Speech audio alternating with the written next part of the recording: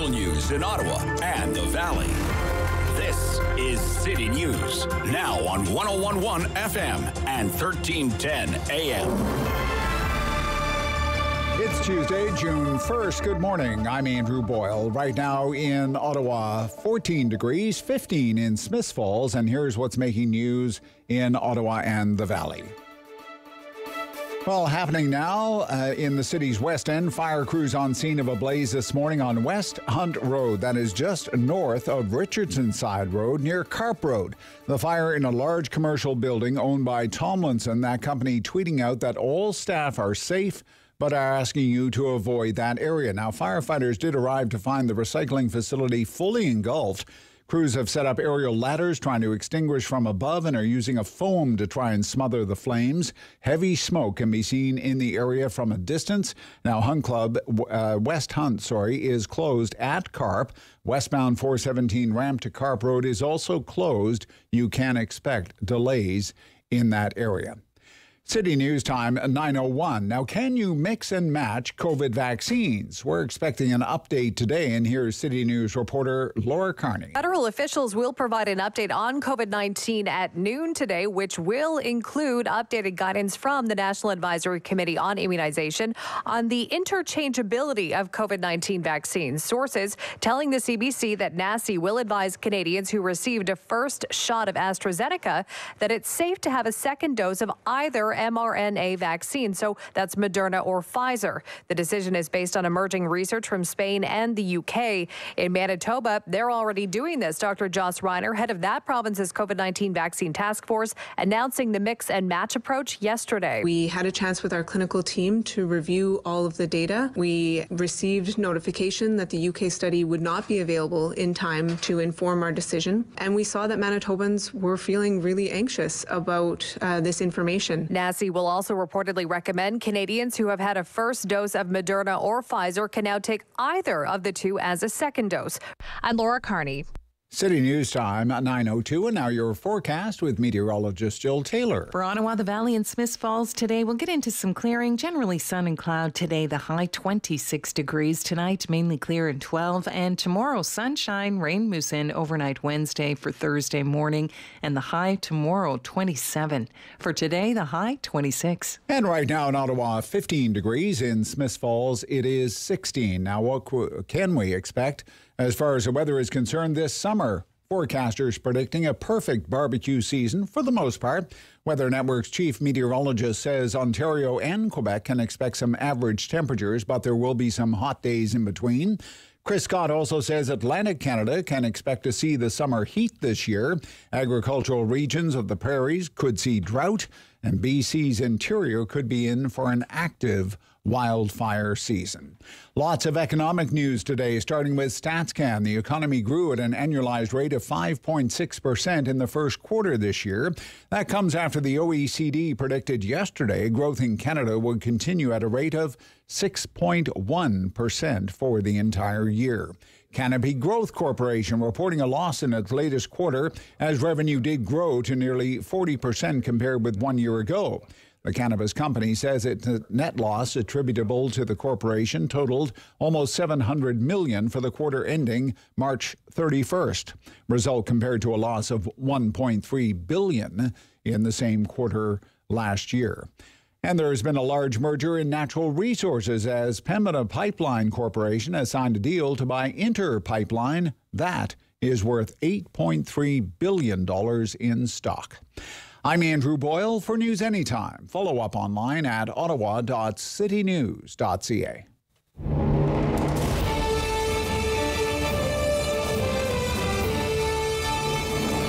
Good, bad, or complicated. There's no news in Ottawa and the Valley he won't talk about. It's the Rob Snow Show on Rogers TV and City News. 101.1 FM and 1310 AM. Well, good Tuesday morning to you. It is June 1st. Am I the only one in denial that it's June 1st? I cannot believe how fast time goes. We have an incredible show for you today, jam-packed with all the information you need. We will also be keeping an eye on Queen's Park to see if the Premier talks about when and if schools will be opening. So we'll definitely be keeping our eye on any breaking news. Today, we are going to be talking about many, many different topics. But at the core of today's show, we're going to talk a lot about the genocide in this country. We're going to talk a lot about the 215 children who lost their lives in Kamloops, BC. We know that this is on the minds of all Canadians. So we want to talk about this in a number of different ways. So you'll definitely want to stay with us for that today. In the 10 o'clock hour, we're going to speak with Conservative leader Erin O'Toole.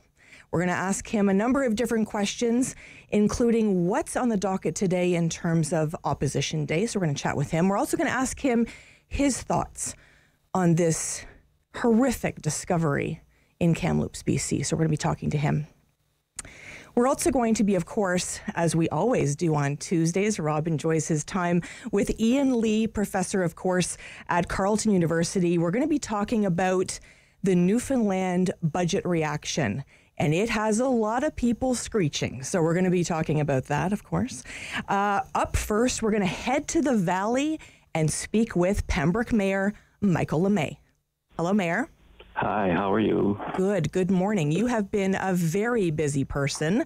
I'm sure this weekend you would have preferred to be maybe just hanging out with your family, but you had to deal with some issues in Pembroke. There was an anti-lockdown demonstration. Talk to us about that, Mayor. Yes, there was the anti-lockdown demonstration, but as I think everyone is well aware, with the order to stay at home, of course, rallies or gatherings are illegal. In the case of this particular rally, 2 or 3 months ago, there was some information on social media about the possibility of a gathering in Pembroke, and it did not occur. The organizers of this particular rally that did take place on Saturday had no contact with the city. So we had no idea, and if they had contacted the city, of course, we'd say no, because we tend to follow the law in Ontario, or at least we should. Mm-hmm. And this was a provincial law that was being broken. So it was a small group that got together. I think there were roughly 150, and I would say the majority of the people were probably outside of our community of Pembroke, but it was held. And like it's been going on, it has, I guess, these type of frustration with the provincial government, and these demonstrations, I guess, have been all over the place in many different communities. So our community happened to have one as well. It really is unfortunate to see that a number of people were sort of coming from outside of the community. We know that a number of people that were there didn't represent sort of the core people in Pembroke. Was that of concern to you as well? It was a concern, but knowing our community, like overall, we have a very caring community, and for the last 14 months, we've gone through, like every community, with the pandemic and the changes. It's like a roller coaster. And of course, people in our community are tired and they're frustrated, but they also know the dangers of the pandemic and really do care about one another. So we've not had any major issues with the city. I would say the majority of the people in Pembroke are tired like everybody else, but realize we've got to get through this. And what I'm hoping is that we'll hear some sort of news from the provincial government shortly on what's going to happen. And I think what creates a lot of the difficulty is just not knowing, what is the next move? When are we going to be able to open? When is the order to stay at home going to be lifted? Like, those are questions. I hope that we get their answers today or tomorrow. But we wait. We do wait, and I think it is frustrating, I think, for all of us, right? I mean, I think all of us are sort of waiting to find out when our children are going to go back to school, when those businesses open. There's lots of discussion right now on all those topics. What are you hoping? If people are frustrated, what should they do, Mayor? What would you suggest they do? Well, it's a case of Well, in our case, in the city, we encourage everybody, and I've been doing this for the last 14 months, that there are things that you can do to help, for instance, the business community, and that's shop local. Use the curbside. Many of the small businesses, and that's what we have in Pembroke, a lot of small businesses need that help. And so far, our businesses are very fragile, but they are surviving under very difficult circumstances. And as far as the municipality, we put programs out there like the CIT, COVID-related, where we are able to provide grants to businesses just to help them move forward. We make sure economic development people make sure that every small business and the people, especially in the PBIA, about, okay, what's available there, what grants are available. But everybody, it's the constant encouragement of please get out there and help the small businesses. And for your mental health, we're fortunate because we are called the heart of the Ottawa Valley, but we have our parks, our waterfront. And I've noticed more and more, because the weather's been beautiful, more and more people are out, walking the streets, keeping their distance. And so I worry about that aspect as well. And as you mentioned, please make a decision in regards to the schools to help the parents. So just to know, are they open or closed, period, at least people can move on. Absolutely. And, let's just hope that July comes and it might be a new normal, but hopefully during the summer we'll be able to get back to normal. And we know a lot of people obviously visit the Ottawa Valley in the summertime. It often is a stop on the way to maybe camping or those outdoor recreation things you mentioned. How much of a hit was it in 2020 for those tourism dollars to not be there? And really, what's the plan, as soon as we hear the plan from the province, for Pembroke in terms of your own tourism? Well, tourism, you were right. It was hit extremely hard, especially when you look at Pembroke itself. We have a majority, I guess, of the hotels in the area here at Pembroke.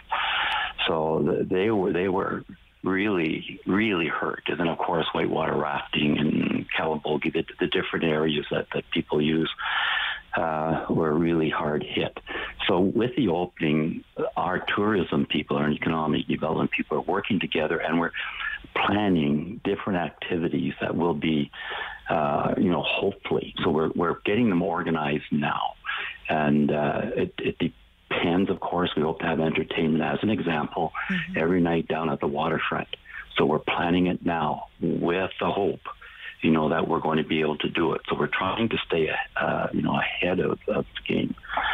And also, we're fortunate. We have the murals, over 35 murals downtown, where people that decide they want to get out and not now, though. We don't want to see anybody right now. Right.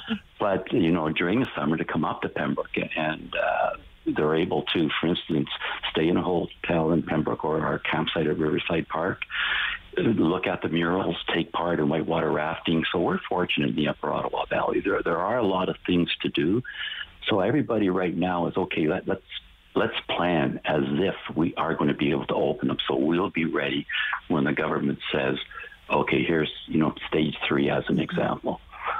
But anyway, we are planning diligently to move forward once we get the okay, because as far as I'm concerned, the priority is what the Renfrew County District Health Unit puts out, as well as the province. So we have to follow those instructions as we move forward. For sure. And of course, there's lots of things to do in Pembroke. And I think I remember as a little girl growing up in Deep River, it was exciting to go to Pembroke.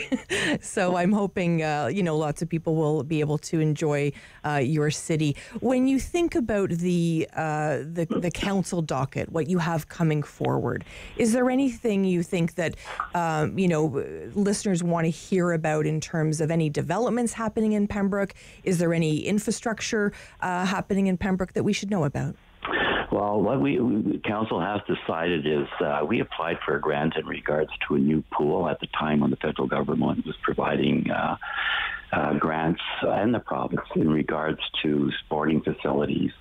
And, of course, we were turned down, but council made the decision, I guess probably last December, we've got to go ahead because the aquatic place is very important for our community and also the surrounding area. So we made the decision, let's move ahead and hopefully, be able to get grants from the government, who knows? With elections coming up and the budgets out there, that there might be more money being made available for structures such as the Aquatics Center. But we've made that decision. We've hired a management team, so we're slowly moving forward with that. So that's one thing that we want to see. And of course, our roads, the infrastructure, we have an awful lot of work, going on again this summer with, of course, which disrupts the community. But things are moving ahead, so we haven't slowed down. We've been fortunate in the midst of this pandemic. None of our staff have been following all the rules of the game, so we've been very fortunate that we have not had a case of COVID, and I hope that continues. And we are moving ahead. I certainly hope it continues as well. Pembroke Mayor Michael Lemay, we always appreciate your time, and we love the Ottawa Valley, so thank you so much for joining us today. Well, thank you for having me. Take care now. It's been a pleasure. When we come back, we're going to speak with Dr. Jeff Turnbull. Of course, he is really at the heart of the opioid crisis in this city. We're going to speak with him. And of course, remember, at the 10 o'clock hour, we're going to be speaking with Erin O'Toole, Conservative leader, about a number of different topics. So stay with us here on City News.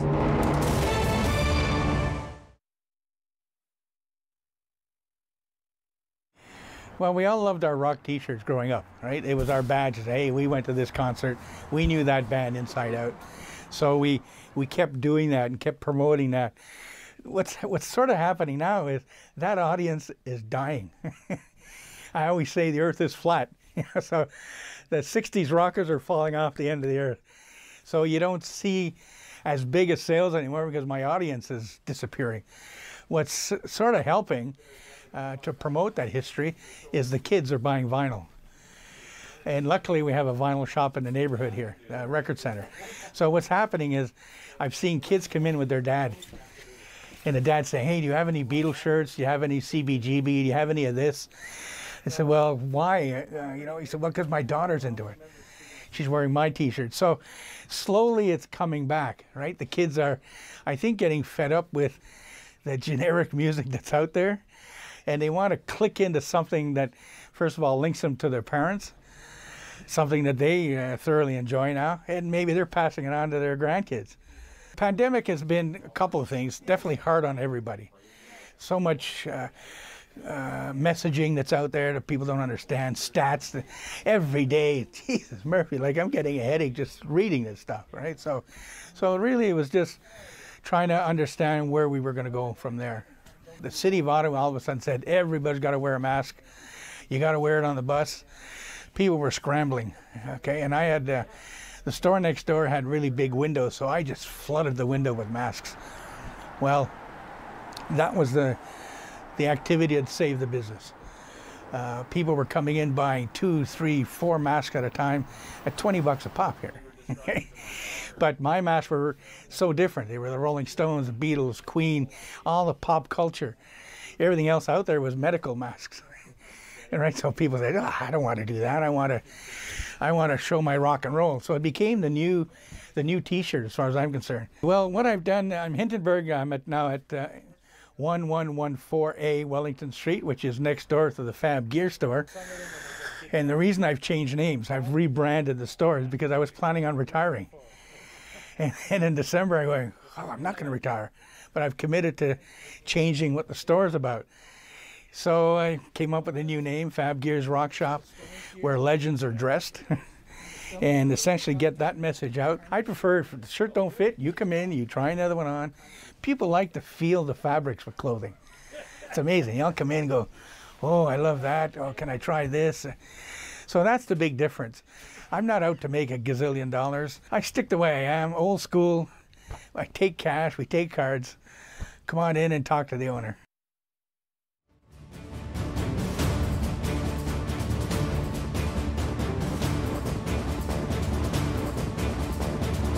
The pillar of community opinion. The Rob Snow Show returns On Rogers TV and City News. 101.1 FM And 1310 AM. Thank you so much for joining us on this Tuesday, June 1st. I'm Sam Laprade, filling in for Rob Snow. Have you ever met someone that you think there's no way they do all that in 24 hours a day? They must have 48 hours in their day because they do so much for this city and have incredible impact on so many lives. Well, I've met that kind of person, and that is Dr. Jeff Turnbull. How are you, Dr. Turnbull? I'm very well, Sam. Thank you very much. Oh, it's true. I don't know how you do it all, and you've added something very exciting to your work, and of course, that is a school residency. I understand you're going to be a professor. Yes, this is with what's called the Royal College of Physicians and Surgeons of Canada. So these are the people who are responsible for training standards for all specialists, whether you're a kidney specialist or a cardiologist or whatever that might be. So they're the ones who are responsible for specialty care and specialty training and standards. So I will be their professor in residence and try and bring a message of the importance of community and being accountable to your community. Well, I can't tell you how relieved I am to know that the next generation will have that kind of training, because you really have had your career, and that's been the heart of your career. And that applies definitely to this opioid crisis. And in many ways, the light has shined off of the opioid crisis because of COVID. We've spoken a number of times in the last 14 or 15 months. I'd like an update. Where are we at today, Dr. Turnbull? Well, you're right. The opioid crisis continues unabated. We're running at about 150% higher in the number of overdose deaths in Canada for this quarter compared to last year's quarter. So it continues without slowing down. The toxic drug supply is getting worse, if anything. People are avoiding circumstances where they could inject safely, so that puts them at additional risk. So it continues. So we have the dual pandemic, if you will, or challenge of COVID plus overdose deaths. Dr. Turnbull, are you seeing people, you've obviously been around, people who are homeless for many, many years. You and I spent a lot of time together when I worked at the Ottawa Mission. Are you seeing people that you haven't seen before? Are you seeing new faces? Yep. So what we've noticed in the context of COVID and this increase in overdose deaths, that we're seeing younger people, mostly male, but in their 20s, whereas before the average population who were overdosing and dying were those people in their 30s. I mean, still way too young, but now it's younger people. And it's a very depressing development of seeing, people entering into the homeless environment and with mental health and addictions and overdose deaths when they're in their 20s. Like it's a tragedy.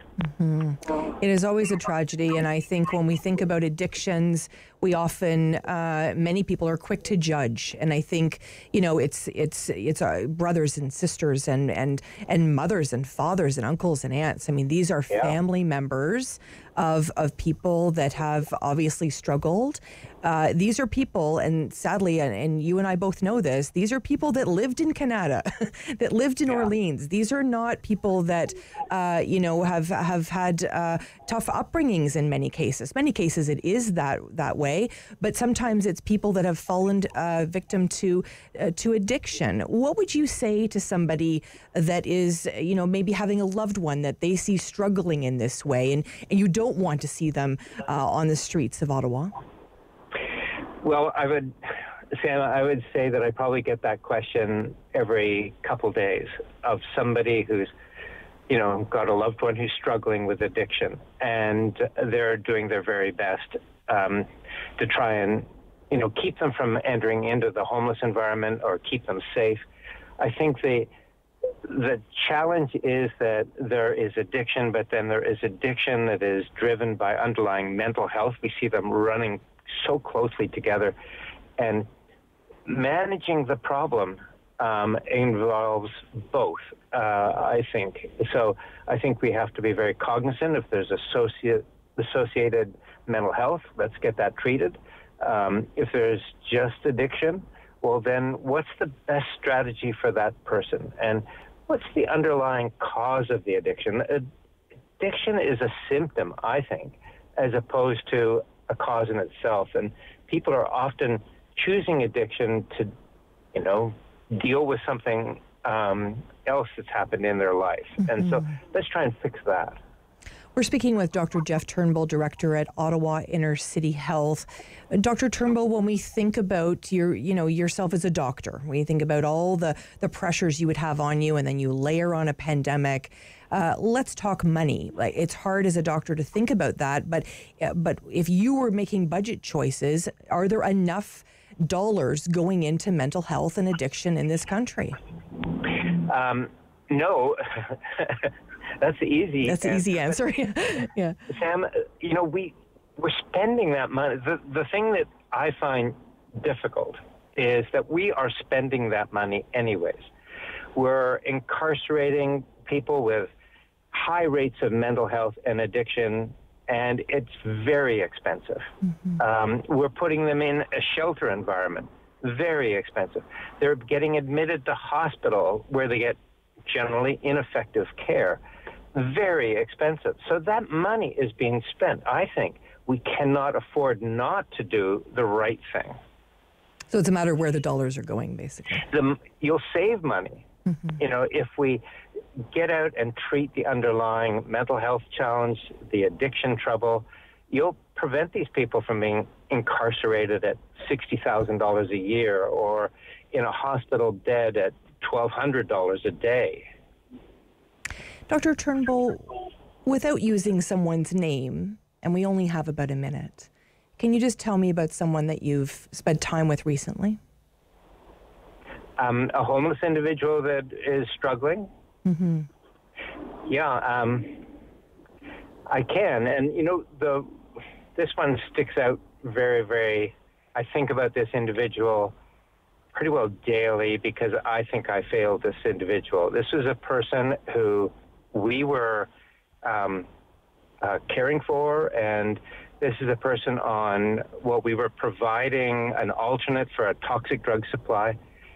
The rules were that you cannot share your medications with others or deal those medications, and this person broke that rule, and I took that person off safer supply, and he looked at me and said, I'm going to die because of this. And I said, I hear that a lot. You'll be okay. It's not forever, and less than a week later, he had overdosed and died. And I think I failed that individual. And I think about it just about every day. Dr. Turnbull, thank you so much for sharing that. And I can tell you that that is a heartbreaking story, but you have saved many, many lives in this city. And I realize that that's hard for you, that one individual, but know that you've been impacted many, many people. Thank you for sharing, being brave today. I appreciate that very much.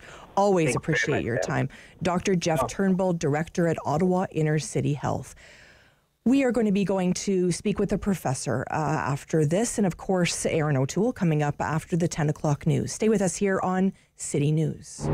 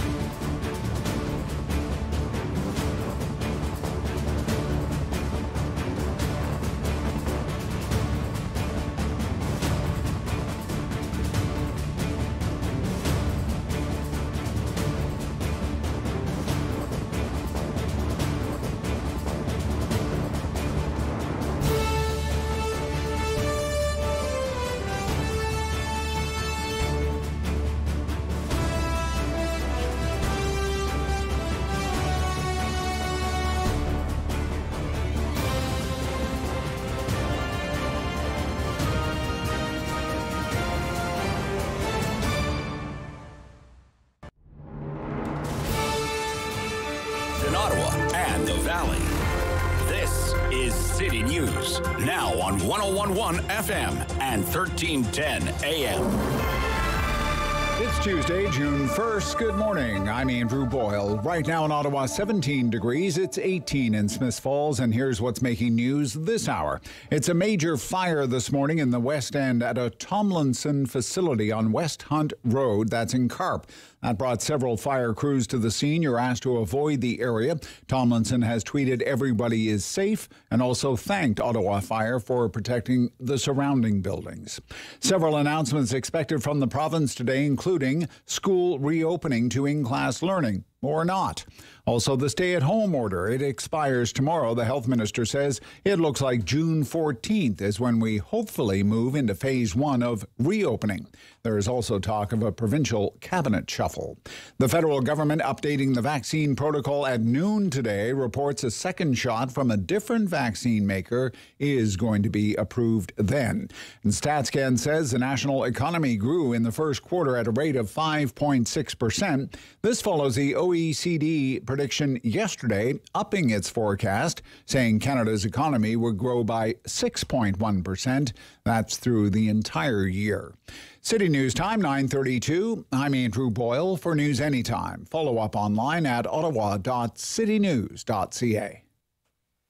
He's the opinionated Ottawa icon. The Rob Snow Show returns on Rogers TV and City News. 101.1 FM and 1310 AM. I'm Sam Laprade, filling in for Rob Snow on City News and, of course, Rogers TV. Thank you so much for tuning in. We wanted to speak with a professor, of course, Ian Lee, professor at the Sprott School of Business at Carleton University. Hello, Professor. Good morning, Sam. Always a pleasure to speak with you. Let's start our conversation today in the beautiful province of Newfoundland. There is quite a budget, my friend. There is indeed. There is indeed.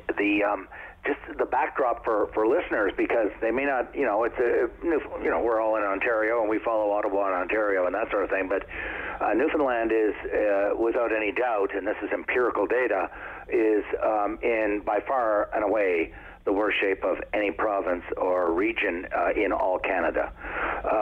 They appointed Ms. Green, the former head of the Royal Mail, and before that she was the head of Canada Post. And she's a native born from Newfoundland and Labrador, very successful executive, now retired. And she was headed up a blue ribbon panel, just reported a couple of weeks ago, and did a comprehensive audit, if you will, on everything, not just the government of Newfoundland and Labrador, but the Crown corporations and any organizations that were co-signed or backed up or supported by Newfoundland and Labrador, in other words, the Crowns. And this province, with 500,000 people, that's half the size of Ottawa in terms of people, owes $47 billion. Just for contrast, and I know Ottawa, the city of Ottawa is not a province, we all know that, but there's a lot of people getting very upset that because the city of Ottawa is approaching $3 billion in long-term debt. Mm-hmm. $3 billion. Well, Newfoundland and Labrador owes $47 billion. Now, quite a bit of that is Crown corporations, so even if you just look at the debt of Newfoundland and Labrador proper, just the narrow government itself, it's a mere $25 billion. $25 billion for 500,000 people.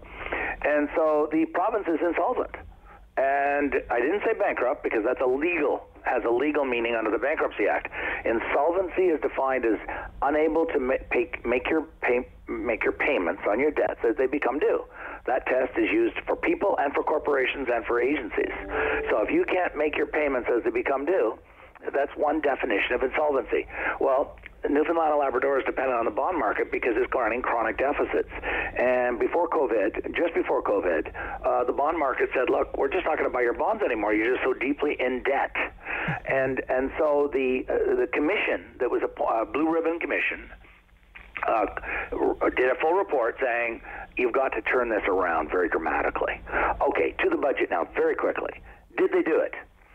No. No, they didn't. And when you read through the budget, their deficit is down. Say, hey, look at that! Isn't this magical? They're doing what the Blue Ribbon panel suggested. They cut the deficit in half. Isn't that clever? Well, no.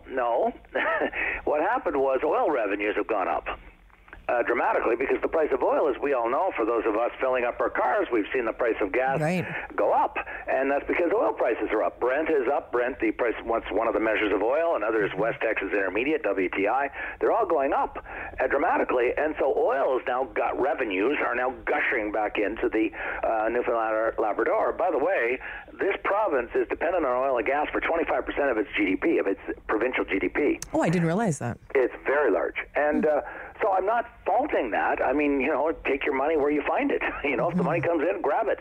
But where I'm going with this, Ms. Green said, governments in the past always said, well, we'll deal with the problem next year.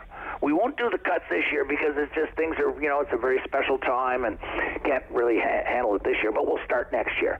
Well, the budget did exactly the same thing that they've done in the past.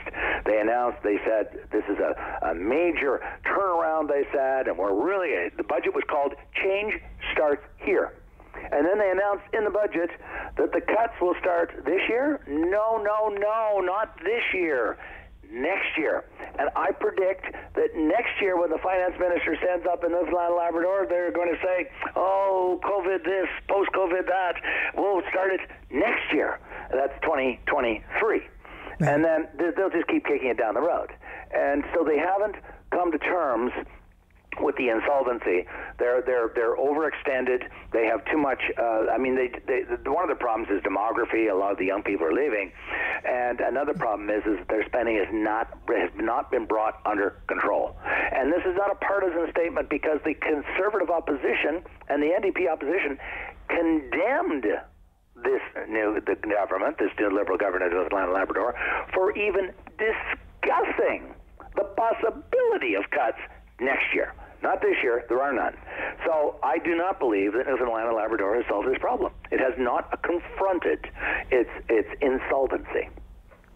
So when I think about Newfoundland, obviously, I think a lot about tourism. I mean, obviously, 2020 they would have taken a large hit in terms of tourism, and of course in 2021 as well. How much does that play into this story? Tourism's not going to save Newfoundland and Labrador because, and by the way, it's a beautiful place. Let's be very, very clear. Those ads were stunning. We've all seen on television. They've won awards. And I've been, unfortunately, only to the capital city. I was planning a trip to go back for 2 weeks, a road trip all through, and it got canceled because of an illness in an immediate member of my family, and I had to cancel literally before we got on the plane. And so I never got back yet. But the images are spectacular. But the idea that they're going to save and generate billions and billions of dollars is not going to happen. Ms. Green did spell out a long-term plan, and it involves selling off Crown corporations. They desperately need some due diligence and some tough decision-making. The Crown corporations are bloated, overstaffed, losing money. They propose getting rid of them. And so there's a whole bunch of things they're going to have to do to rein in their spending, decrease for example, they're subsidizing Memorial University. They're giving them additional money beyond the base subsidy that every university gets to keep their tuition fees frozen at a very low level, They're much lower there than, for example, in Ontario. But, Professor, if they're going to be sort of cutting a lot of those jobs, are they not sort of cutting off their nose to spite their face? Are they going to also then see, obviously, a big impact to the job market? She wasn't actually saying go lay off lots of people. Some of it is, you'd have to go through the report. It's a very detailed report, like the Don Drummond report of 10 years ago for Ontario. And there's many, many moving parts.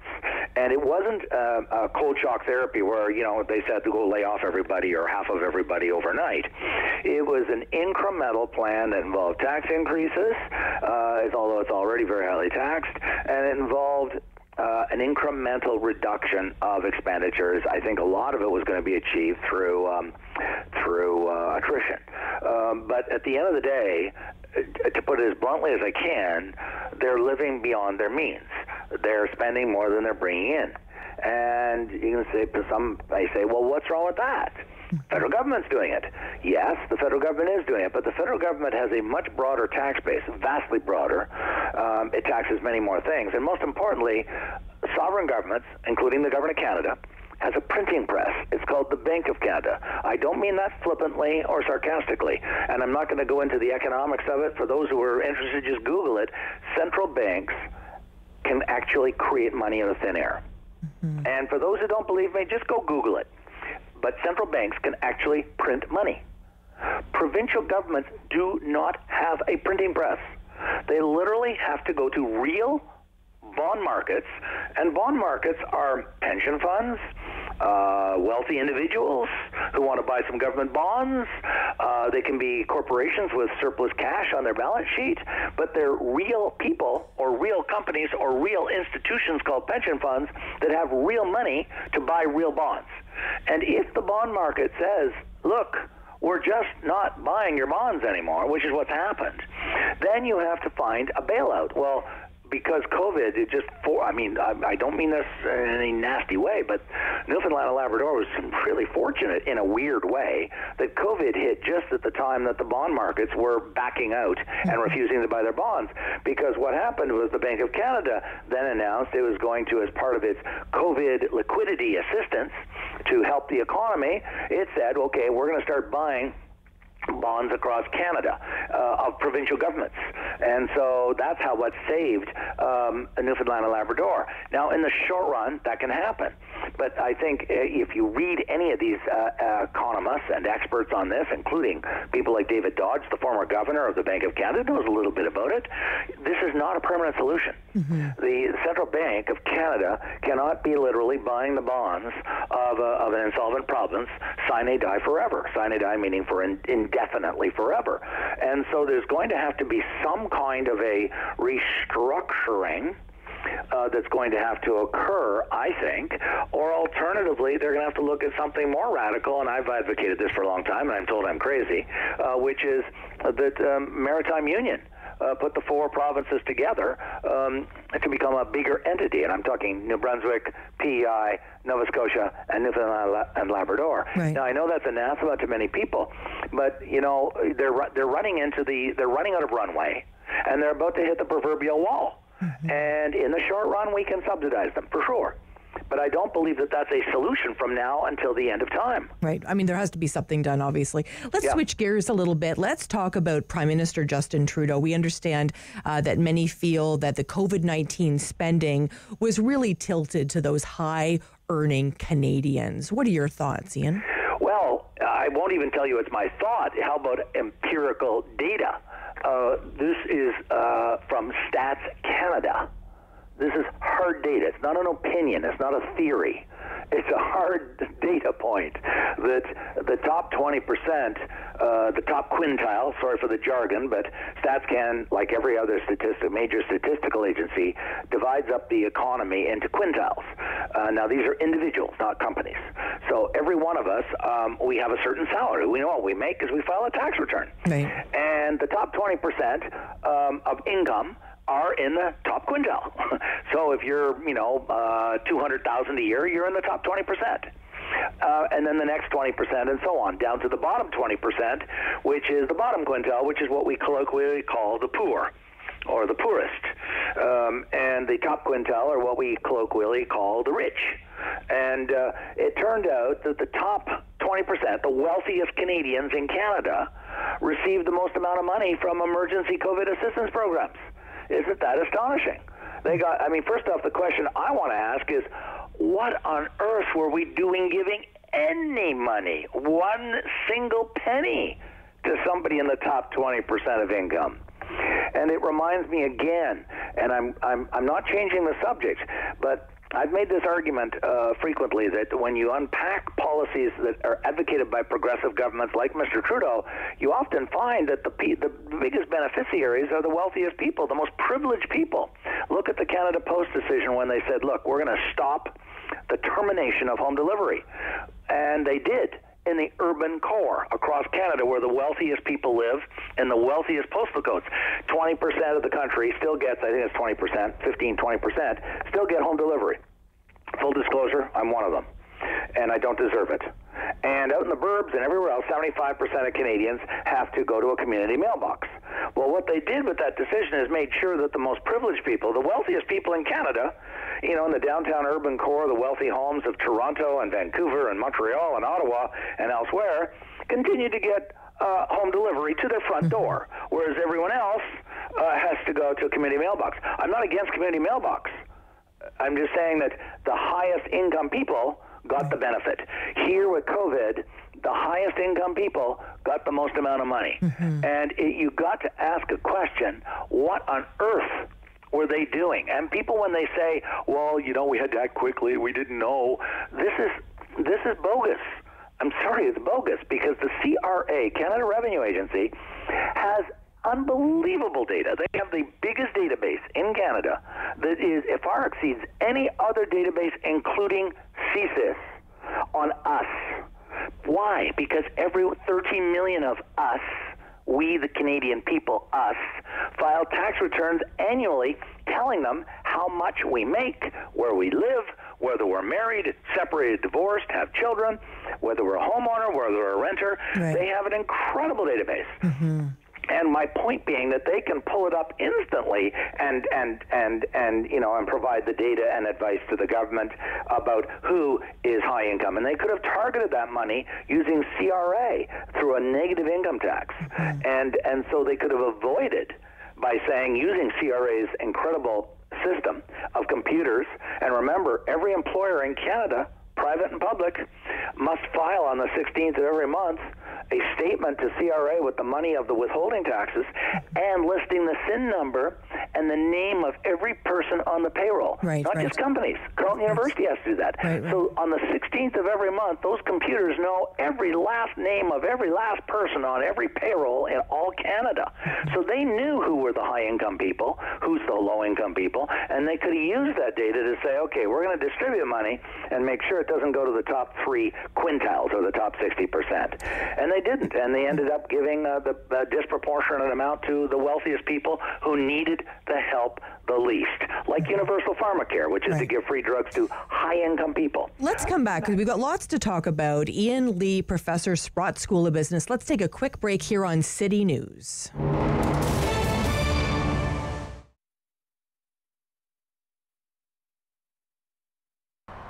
Well, we're celebrating our 43rd year. It's still family operated. We're in our second generation. We, pre-COVID, we're at about 1,000 employees. We have 20 stores from coast to coast in Canada.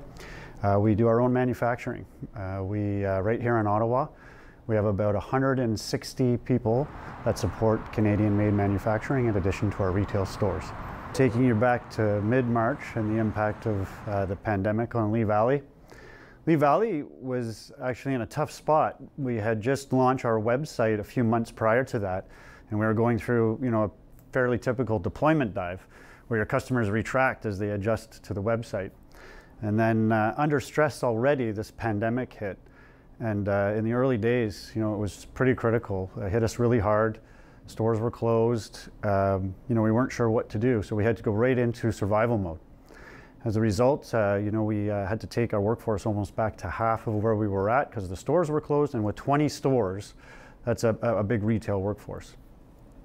But what we were able to do pretty quickly, with a little luck, being essential, selling tools and hardware, we were able to adjust our business model, you know, with respect to the stores and our fulfillment operation. That new website that we were under stress worked out well for us because as the world was under house arrest, people were looking to online, and the conversion to our online sales in some cases almost doubled. And we saw tremendous interest in things to do at home. Where we were lucky once again is, and fortunate, is that our product offering. You know, work at home tools, craft, hobbies, backyard, container gardening, you name it, what we sold was really appealing to people. With respect to our stores, Lee Valley, you know, a rare unknown fact was that we were one of the pioneers of curbside pickup. We've been doing it for 25 years.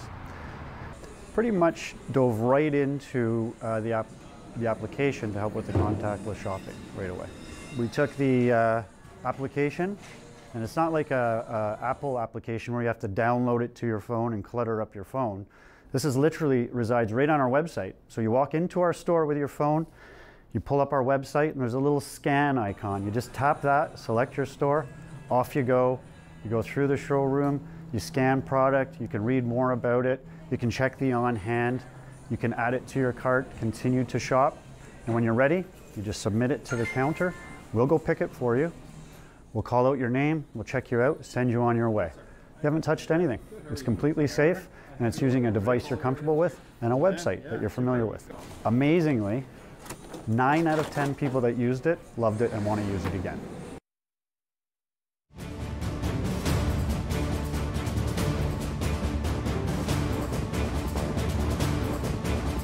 Voice. Strong opinions.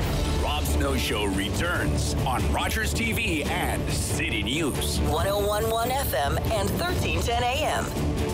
Thank you so much for staying with us here on City News. I'm Sam Laprade filling in for Rob Snow. And of course, we always have the professor in the house, Ian Lee. Ian, let's talk about elections. We know that we are probably on the fringe of an election. Any predictions for us? You mean you're referring now, of course, federally? In Federally, Canada. of course, yes.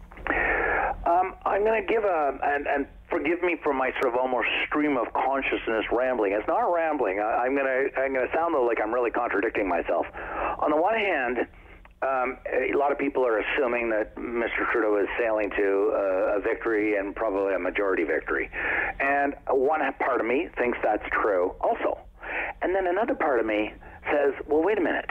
If you look at the polls consistently for the last 12 months, and I use the last 12 months because that's COVID, really from March until now, so a little over 12 months, he's been running 3, 4, 5 points ahead of the Conservatives.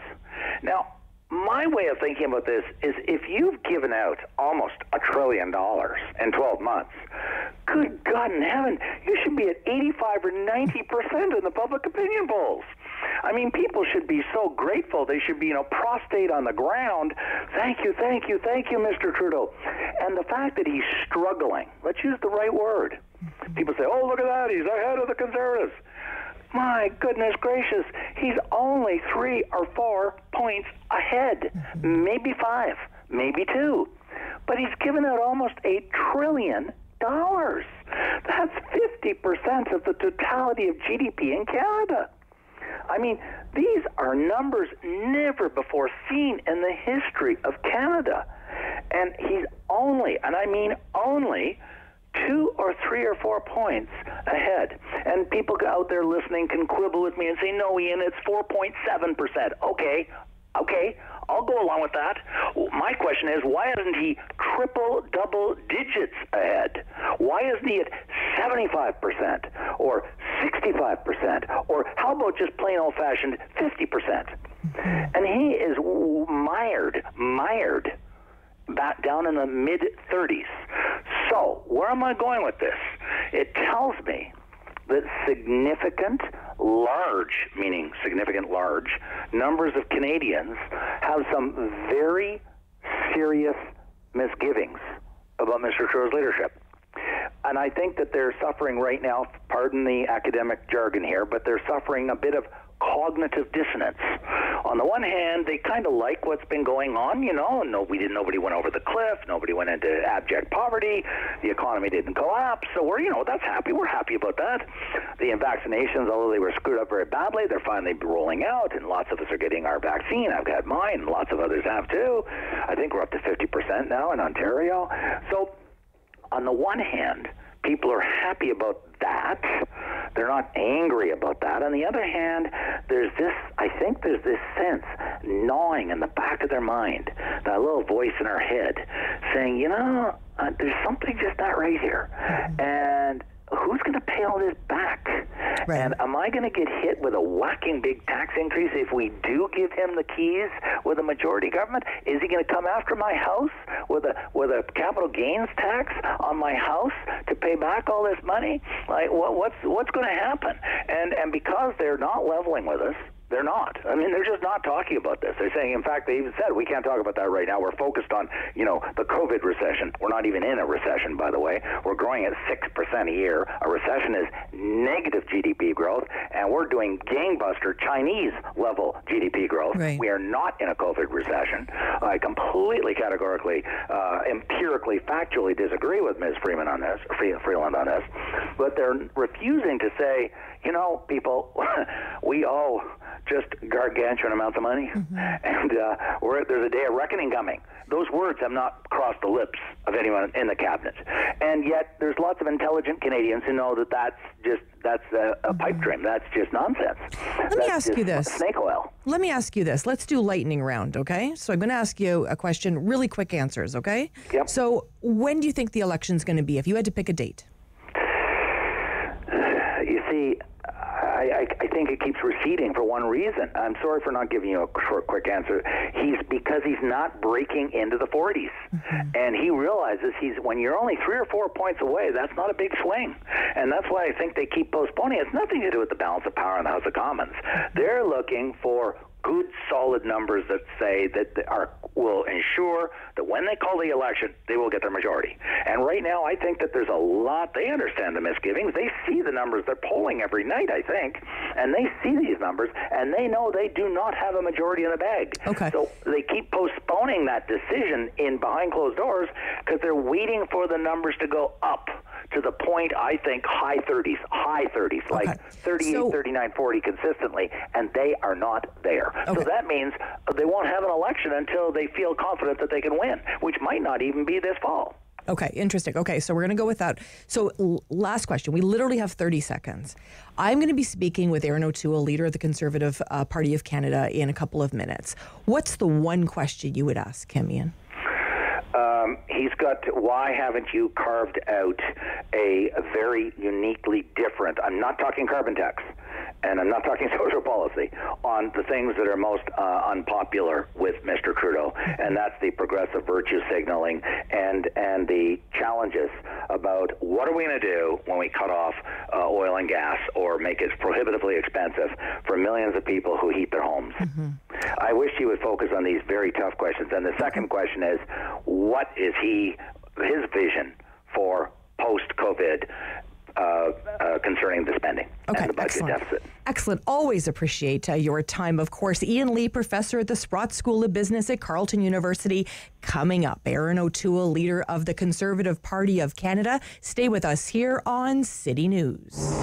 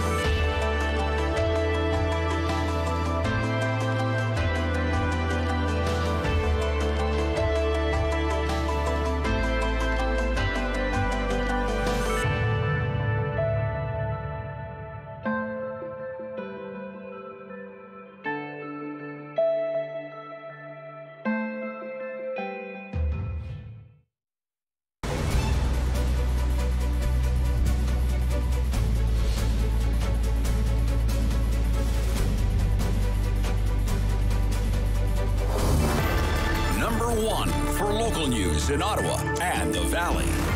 This is City News, now on 101.1 FM and 1310 AM. It's Tuesday, June 1st. Good morning. I'm Andrew Boyle. Right now in Ottawa, 17 degrees. It's 18 in Smiths Falls, and here's what's making news in Ottawa and the Valley. Fire crews remain on scene of a major blaze this morning on West Hunt Road. That is just north of Richardson Side Road around Carp. The fire in a large commercial building owned by Tomlinson, that company did tweet, all staff are safe, but ask you to avoid the area. West Hunt is closed at Carp, and the 417 westbound ramp to Carp Road also closed. You can expect delays in that area. Latest numbers of COVID infections in the province, 699. That is the lowest case count in months. 39 of these new cases are in Ottawa. There are 2 more cases in Renfrew, but 0 in Leeds, Grenville, Lanark, and the Eastern Ontario Health Unit. Now, Queen's Park is expected to be very busy today with COVID announcements and decisions. We get the latest from Alex Bloomfield. Plenty of reasons for speculation out of Queen's Park today. A couple of announcements have been promised. One on the fate of in-person learning, perhaps another providing clarity on the public health measures that will be in place between the expiry of the stay-at-home order at midnight tonight and step 1 of reopening. So we have some things in place there, and we'll be outlining those in more detail in the days coming up. That was Dr. David Williams yesterday. Right now, it seems the rules from the emergency break period back in early April will be in place, but it's clear as mud. Now, we'll also get today's COVID-19 case count. Early indications, the ICU count looking good. Critical Care Ontario reporting a drop in occupancy of 33 patients today, down to 584. I'm Alex Bloomfield. City News Time at 10:02. Now your forecast with meteorologist Jill Taylor. For Ottawa, the Valley, and Smiths Falls today, we'll get into some clearing. Generally sun and cloud today. The high 26 degrees tonight, mainly clear and 12. And tomorrow, sunshine, rain moves in overnight Wednesday for Thursday morning. And the high tomorrow, 27. For today, the high 26. And right now in Ottawa, 17 degrees. It's 18 degrees in Smiths Falls. There will be a take-note debate in Parliament today on the recent discovery of the remains of 215 children on the grounds of a former Kamloops, BC Indian residential school. It's a process that allows MPs to give their thoughts before government makes a decision. Indigenous leaders demanding more than speeches in Parliament. Assembly of First Nations National Chief Perry Bellegarde says it's time for the Liberals to immediately dedicate more resources, both financial and human, and fully investigate all Indigenous child deaths at residential schools. City crews in Charlottetown have taken down a controversial statue of Canada's first Prime Minister. The action this morning followed the vote yesterday by Charlottetown Council. They permanently removed the Sir John A. Macdonald statue from a downtown intersection as response to the recent revelations about the residential school system. Now, Council had been planning to improve signage and add an Indigenous figure to the Macdonald statue, instead deciding to remove it entirely following the discovery last week of the remains of those 215 children. This could be a picture-perfect summer across the country. Weather Network Chief Meteorologist Chris Scott warns warm, dry conditions could lead to an active forest fire season, especially in the BC interior. Depending on how much rain falls this month, agricultural regions of the prairies could see droughts. Scott says Ontario and Quebec can expect average temperatures for the most part, and that it'll be warm in Atlantic Canada, with average rainfall in Newfoundland and Labrador, but more precipitation than normal in the Maritimes. Don Kelly, the Canadian Press, Toronto. And I'm Andrew Boyle for News Anytime. Follow up online at ottawa.citynews.ca. Talk back. Hello. On the Rob Snow Show. The phone lines are open at 613-750-1310. Now, the Rob Snow Show continues. Thank you so much for joining us. We do want to hear from you. We're going to be taking calls a little bit later in the show. But first up, we have Erin O'Toole, leader of the Conservative Party of Canada. Hi, Erin. How are you? Good morning, Sam. I'm well. Thank you so much for joining us. We know how busy you are. We're going to talk about lots of different things today, but I understand you have an Opposition Day motion. Talk to me about this motion. What is this going to mean for Canadians? Well, we're demanding some action from the Trudeau government to release documents related to quite a scandal they've been trying to cover up. The fact that there were two scientists with deep links to the Chinese military that somehow gained access to our secure laboratory in Winnipeg, and in 2019 transferred serious and dangerous viruses to the Wuhan lab in China, and the Ebola and some other viruses. How did this happen? How was this security breach finally uncovered? We've been asking for this information for some time from the Trudeau government. They've been covering it up, trying to delay and avoid disclosure. So today we're demanding this because the world is now looking at where was the origin of the coronavirus. Was there any link at all to the Wuhan lab? I think we just have to be part of the transparency in this. And Mr. Trudeau's always been offside on China a bit, and we have some serious questions now. So, Erin, what do you say? A number of critics are indicating that maybe you're chasing a conspiracy theory with this inquiry, that you're just kind of looking for things to talk about. Well, if he released the documents, he could clear this up really quickly. I think the only time a conspiracy theory is started is when someone's avoiding answering reasonable questions. A few years ago, I created the China-Canada Committee so that we could have a serious look on issues, everything from Huawei and 5G to the human rights situation with the Uyghurs, the situation in Hong Kong. Mr. Trudeau's been offside on all these issues. He didn't even show up for the vote recognizing a genocide taking place against the Uyghur minority population. So we've been asking these questions in that specialized committee, and they're avoiding discussing. We don't even know the status of those scientists. Are they citizens? Were they permanent residents? Were they granted temporary access to the lab? Why was that done? So these are reasonable questions that I think Canadians want us to ask. There's a lot of reports about Communist China's espionage efforts in Canada. We can't be naive like Mr. Trudeau, who would like to see China as he'd love it to be, as opposed to how it really is. Okay, at the end of the day, you're going to table this motion. What action are you expecting the House to take on this motion?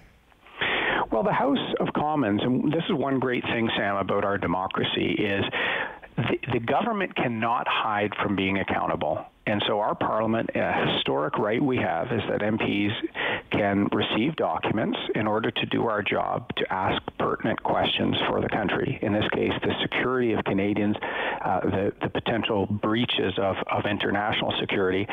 And if Mr. Trudeau refuses, he would be in contempt of Parliament. And we've seen this before. A decade ago, there were questions about Afghan detainees during the Afghanistan war. And at that time, the Conservatives were in power, and there was a demand for documents. There were security concerns, but security concerns can be addressed without usurping the ability for MPs to do their job. It's our democratic right to ask the tough questions. We saw with the cover-up of military sexual harassment, they've covered that up. They blocked the committee structure. Mr. Trudeau does this on all counts, just hides from accountability, and I think Canadians deserve truth and deserve clarity, especially when it comes to our public and national security. Speaking about tough questions, we know, Mr. O'Toole, that the last week it was absolutely devastating for Canadians, for the Indigenous community, to know that 215 children lost their lives at a residential school in Kamloops, BC.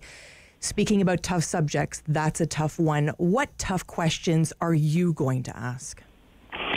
Well, that's a good point, Sam. And in fact, I'm trying to take the politics out of this. We need to show Canadians that reconciliation includes living up to our commitment to look into the missing children. There are several recommendations that came in the Truth and Reconciliation Commission's report. So yesterday, I wrote Prime Minister Trudeau and said, the Conservative opposition will work swiftly with the government to move on all of those recommendations, basically to give families some closure, to help communities even identify these horrific cases and families impacted, and look at that other residential schools. This was an issue that was raised, Sam, in the Truth and Reconciliation Commission's report.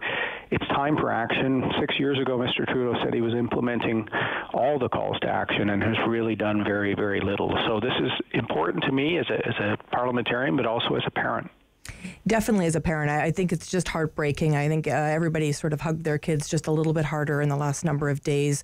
We know, as you alluded to, this is 215 children. We've heard upwards of 4,000 children that were missing during those residential school days. And we know, I mean, let's be honest, this is genocide. Those residential schools were still happening in the 90s. So this isn't that long ago in our history. So we need to obviously tackle this today. We can lower flags, we can do all of that, but we really need action. What action are you going to take as you sort of work through this with of course the government today? No, it's a great point, and probably the most important conversation I had was with my 9-year-old son when he asked why the flags were at half-mast, and I had to tell him that 215 children were found in a mass grave in Kamloops, and he knows about residential schools, and he said to me, Dad, kids aren't supposed to die at school. Gosh, sometimes the moral clarity of a 9-year-old reminds us that we have to act. So I've said to the government we will move swiftly with them on those recommendations, 71 to 76. We'd also like to expedite the passage of Bill C-8, which would incorporate the treaty commitments to our First Nations as part of the citizenship oath. I think all Canadians need to take a part in reconciliation. My first question, Sam, as a leader of the opposition, was on reconciliation, was on a Truth and Reconciliation report or call to action on health. I'm watching the inquiry into the terrible death of Joyce Echaquan in Quebec closely as well. So this will be a priority for me, and I think the more Canadians get to know me and my leadership of the Conservatives, I want action. Mr. Trudeau is very good at words and showing, sympathy. But reconciliation means restoring trust. It means delivering. It means not just promising about boil water advisories, but living up to those commitments. And on the missing children piece and the need to give clarity and closure to families and communities, this is something I'll move swiftly on. And we also know, of course, 1,100, 1,200 missing and murdered Indigenous women as well. I think I think this is a very important topic for all of us. Let me ask you this, Erin. Is it hard to get attention in a pandemic as the leader of the opposition? Is this a hard thing for you? Yes. No, there's the quick answer. No, listen, everyone is understandably looking at COVID. Like even my own kids. When is this going to be over, Dad? And parents are stressed. Especially Canadians that have been impacted, small business owners. I've seen appeals from some of them. It's heartbreaking, the health and economic toll. So my focus is on getting us through that, tackling the issues. I'm not focused on an election and getting better known. I think when people take a look at Mr. Trudeau's record versus my record in public life, in the military, in the private sector, I think it's time to have a serious leader, someone who's going to deliver and get things done. That's not Mr. Trudeau. We've had 5-6 years of nothing getting done. So as people get to know me, I think they'll see it's time for a positive change, and great conversations with people like you, Sam, is part of it. Well, let me ask you this, a bit of a selfish question. I have a first dose of AstraZeneca, and we know, of course, the advice of the table is that Canadians need to get that second dose. The recommendation was not AstraZeneca. Now it is AstraZeneca. Now we're extending it by a month. Where do you sit on that, Erin? The confusion sowed by the federal government, because you'd had PHAC, you had Minister Haiju, you have Justin Trudeau, you have Nassy, and a few weeks ago or a month ago, they were all contradicting themselves within the span of 24 hours. And the three tools in the pandemic I've always said we have are vaccines, rapid tests, and information. So I've been very clear. I had COVID last fall, and my wife and I fortunately recovered. We had mild cases. We've had the AstraZeneca dose, and when appropriate, I'd be more than happy to get another. I don't think I'd be a priority group given my health and the fact that I fought COVID. We just need vaccines. We needed them in January, February, March to avoid the second wave. Mr. Trudeau didn't secure those, didn't secure the border from variants, and so we've got a much worse third wave than other countries. So as people get the chance to get a vaccine, get vaccinated, because that will finally let us start turning the corner in this COVID crisis. We're speaking with Erin O'Toole, leader of the Conservative Party of Canada. Every single listener at City News is screaming into their radio, Sam, ask him about the election. Is there going to be an election this year, and do you want an election? Well, Sam, you'll have to get Justin Trudeau on after me to ask him that question. He's been the one posturing for an election since last fall. The Wee scandal, he prorogued Parliament. That prevented him from going last fall. He was telling his own party that he was going in May and June. Their failure on vaccines prevented that. I have always said, Sam, we need to turn the corner in COVID before we start thinking of votes. We needed vaccines months ago. We don't need votes.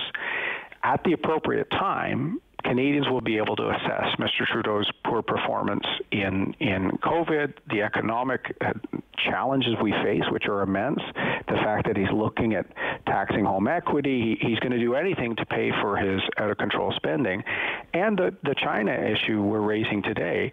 These all relate to, is Mr. Trudeau's judgment, is his ethical conduct appropriate to lead our country? And I think sometime after COVID, Canadians will get the chance to choose what path they want to take. I've said it once, I've said it 100 times during COVID. I can't imagine being the leader of anything during this time. A lot of pressure on leaders to make decisions. When you put your head on your pillow at night, what's your biggest fear, Erin? My biggest fear is not living up to why I'm in politics, which is for my kids. As I said, I had to talk about residential schools with my son Jack, who's 9, and my daughter Molly is 14. I want to make sure that they have a chance to buy a home, that they're not saddled with hundreds of billions of dollars of debt, that Canada is free, prosperous, has our liberties, and we're respected on the world stage. So it's why I'm in politics. And I'll tell you right now, with the housing crisis, with inflation coming up, interest rate increases on the horizon, $500 billion of new debt accumulated, I'm really worried about us giving them a poorer Canada with fewer opportunities. So I'm going to fight to reverse that. I have really enjoyed my time with you today. I really appreciate your thoughts on all those topics. I wish you well and hope we get to talk again soon. I hope so too. Have a great day, Sam. Thanks, Erin. Erin O'Toole, leader of the Conservative Party of Canada.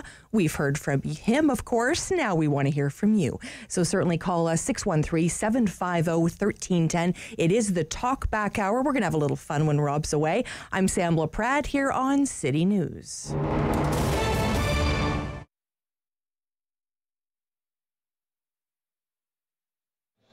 Everyone's got their own little dreams. I want to write the next novel. I want to write a screenplay, which I still want to do. So owning my own business is something I've always in the back of your mind. Oh yeah, that'd be really cool to try and do. I end up lost my job that I had for 20 years. And I found myself with nothing. Trying to figure out what am I going to do now. I'm mid-40s and, I got a lot of different experience, mainly in retail. So I figured, you know what, let's try to give this a go. I didn't really have any money. I started up with the little website. We went with that, and then it's kind of just grown from there. I have such a passion for this, it's not even work for me. This is a hobby that I get to, thankfully make a living off of. When you walk in, you're going to be overwhelmed, I think, with all the amount of licensed product that we have. I only sell licensed product.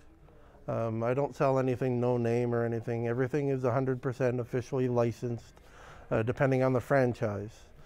So I like to support a lot of different franchises, a lot of pop culture. So I do have a little bit of music, vinyl, Star Trek, Star Wars, Marvel, DC, Doctor Who, Game of Thrones, you name it. There's probably something around, or if I don't have it, you let me know and I'll do whatever I can to, try and find it for you. I do some comic books. A lot of the interesting things that I do are items that you just don't find anywhere else. I probably have the best selection of pop culture cookbooks. So cookbooks from Walking Dead and Downton Abbey and Orange is the New Black, Hannibal, Marvel, Wonder Woman. I've got the best selection of Star Trek ships in the city. Well, actually, I've got the best selection in the country. I'm the only retailer in Canada that deals directly with the company Eagle Moths. I've got the best variety of Pop Funko figures within the city. I got the best prices, hands down. Even some of my action figures that I sell that are available at Walmart and Toys R Us, I'm cheaper than them, which is a lot of times you don't realize it. So even that small business can offer you a great value.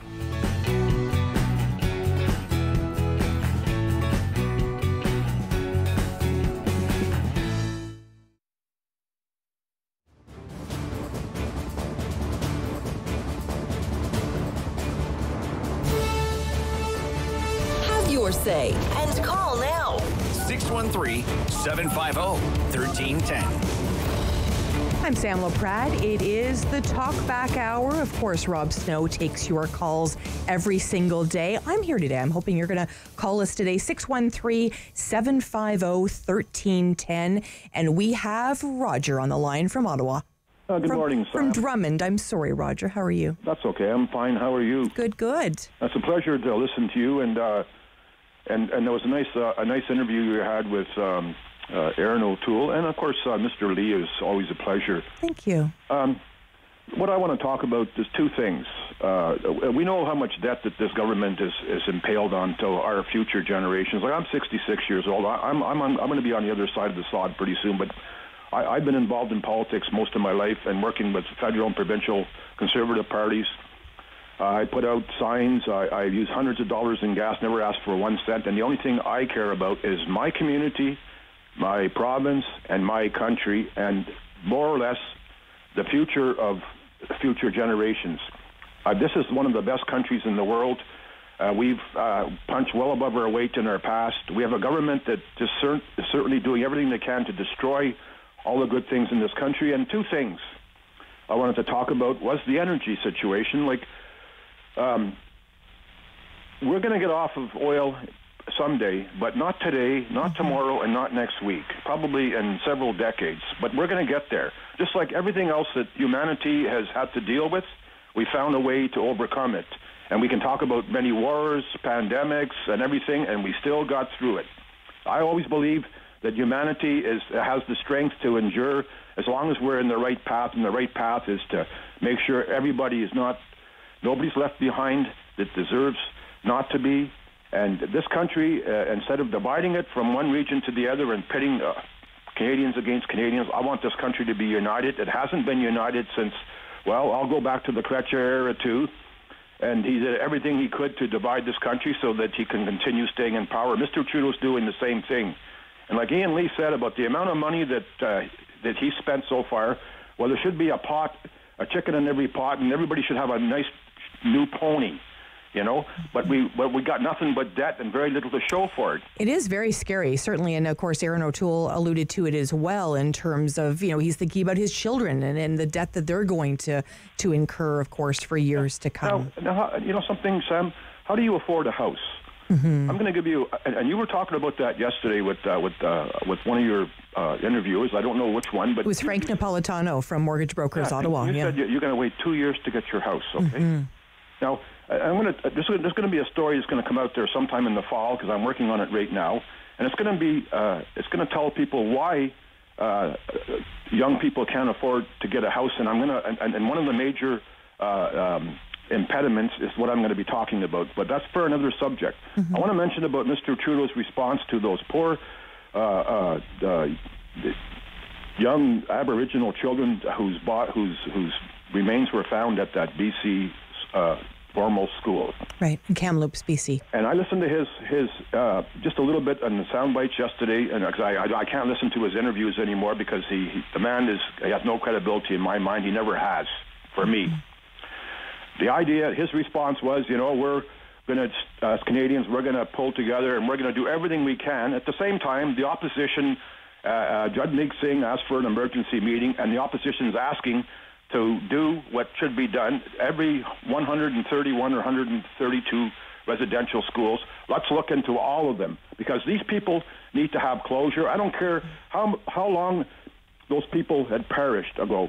They still need closure, because if we're going to heal in this country, we have to start to go back to our past. We can't keep living it, but we have to get some kind of closure, and these people deserve it. And the money that this government's spending and getting little value for it, some of that money can go to looking after these people and their grief and their healing.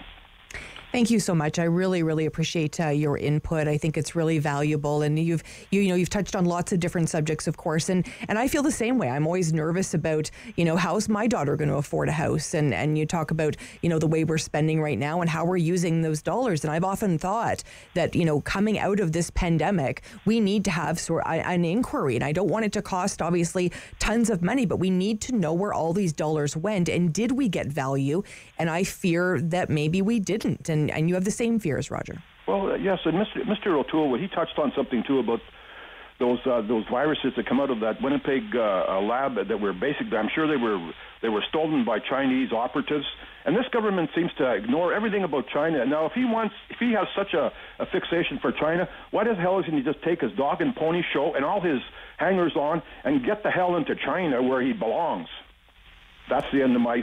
Well, thank you so much. I really appreciate your time today. Roger, of course, sharing his thoughts from Drummond. We want to hear from you, of course. We're going to hear from Steve and Ron coming up as well. We want to hear from you. 613-750-1310. We have 2 lines open right now.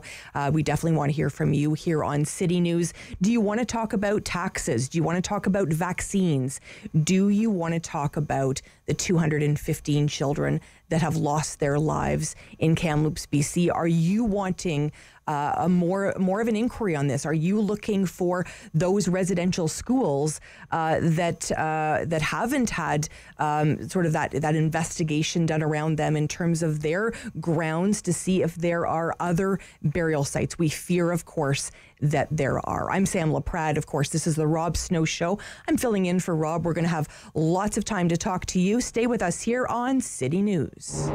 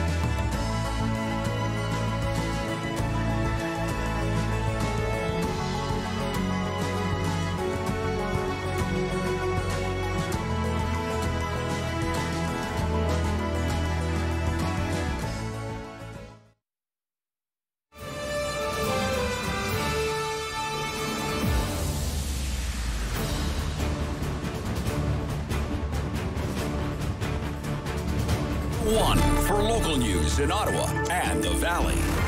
This is City News, now on 101.1 FM and 1310 AM. It's Tuesday, June 1st. Good morning. I'm Andrew Boyle. Right now in Ottawa and in Smiths Falls, 20 degrees, and here's what's making news at this hour. City News has learned the provincial government is leaning toward not reopening schools for this school year. A final decision, though, by Cabinet still has not been made. Now, the latest COVID-19 numbers show amazing improvement, the lowest case number in months in our province. 699 new cases today, including 39 in Ottawa, 2 in Renfrew, but none in either Leeds, Grenville, Lanark, or the Eastern Ontario Health Unit. Now, 20,200 tests were done for these results, with a positivity rate of 3.6%. The province also says 9 more people have died from COVID in the last 24 hours. Fire crews on scene of that major blaze this morning on West Hunt Road. That's just around Carp Road. The fire in a large commercial building owned by Tomlinson. That company did tweet earlier this morning, all staff are safe, but they're asking people to avoid that area. Canada will have to wait to see if it advances to quarterfinals at the World Men's Hockey Championship. Finland rallied for a 3-2 shootout win over Canada today. Canada finishes and now has to wait for Germany and Latvia and hope that game doesn't go into a shootout in order to qualify for the quarterfinals. City News Time, 10:31. I'm Andrew Boyle. For news anytime, follow up online at ottawa.citynews.ca. Talk back. Hello. On the Rob Snow Show. The phone lines are open at 613-750-1310. Now, the Rob Snow Show continues. The phone lines are definitely open here, 613-750-1310. Do you want to talk about what we've just heard? Potentially, this is just breaking news. Of course, multiple sources telling City News that the current recommendation Premier Ford and his cabinet will be looking at is to not reopen schools. This is not a final decision. We are following this story. You will not want to leave City News. We will keep you up to date all day long. Let's talk of vaccines. We're going to go to Steve in Lanark. How are you, Steve? Doing good, Sam. How are you? Good. Thanks for tuning in to City News. Great. I just want to interject something here. How come these injection places are not open 24/7 for people that are working shift work or whatever type thing, driving truck, so they could get in and get their injection whenever they want to get it done? Why is it only from 9 to 5?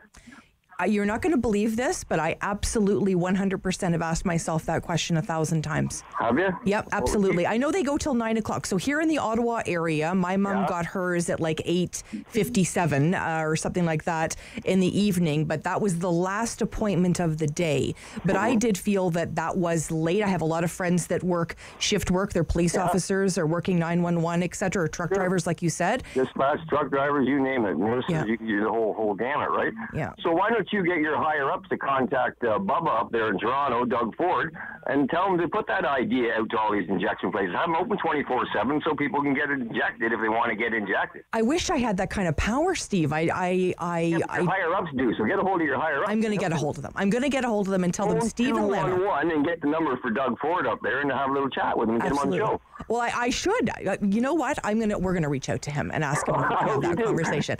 And you'll know that concern. They should be open 24/7 so people can get it whenever they want it, not from 9 to 5. And I know nurses got to go home and take a break type thing, but it should be open 24 hours a day to keep everybody injected if they want to get injected. I haven't got it yet. It's been here for 15 months and I haven't got no COVID, so I'm not going to get it.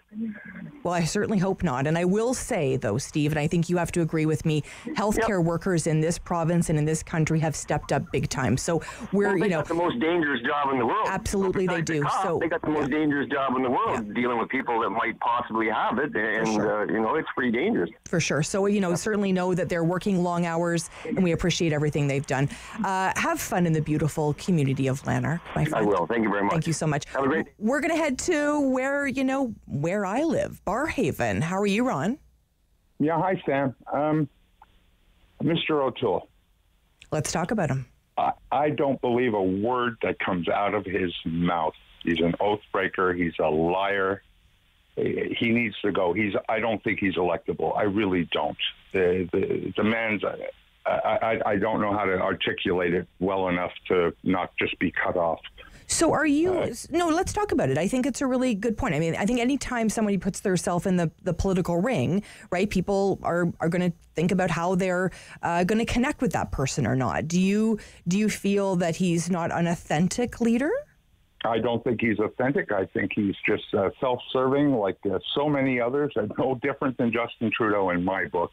He signed a pledge that he would end these carbon shenanigans, and what does he do? He comes out with an O'Toole Bucks plan. I mean, what is that? Seriously. Right. How does that help anybody? Mm-hmm.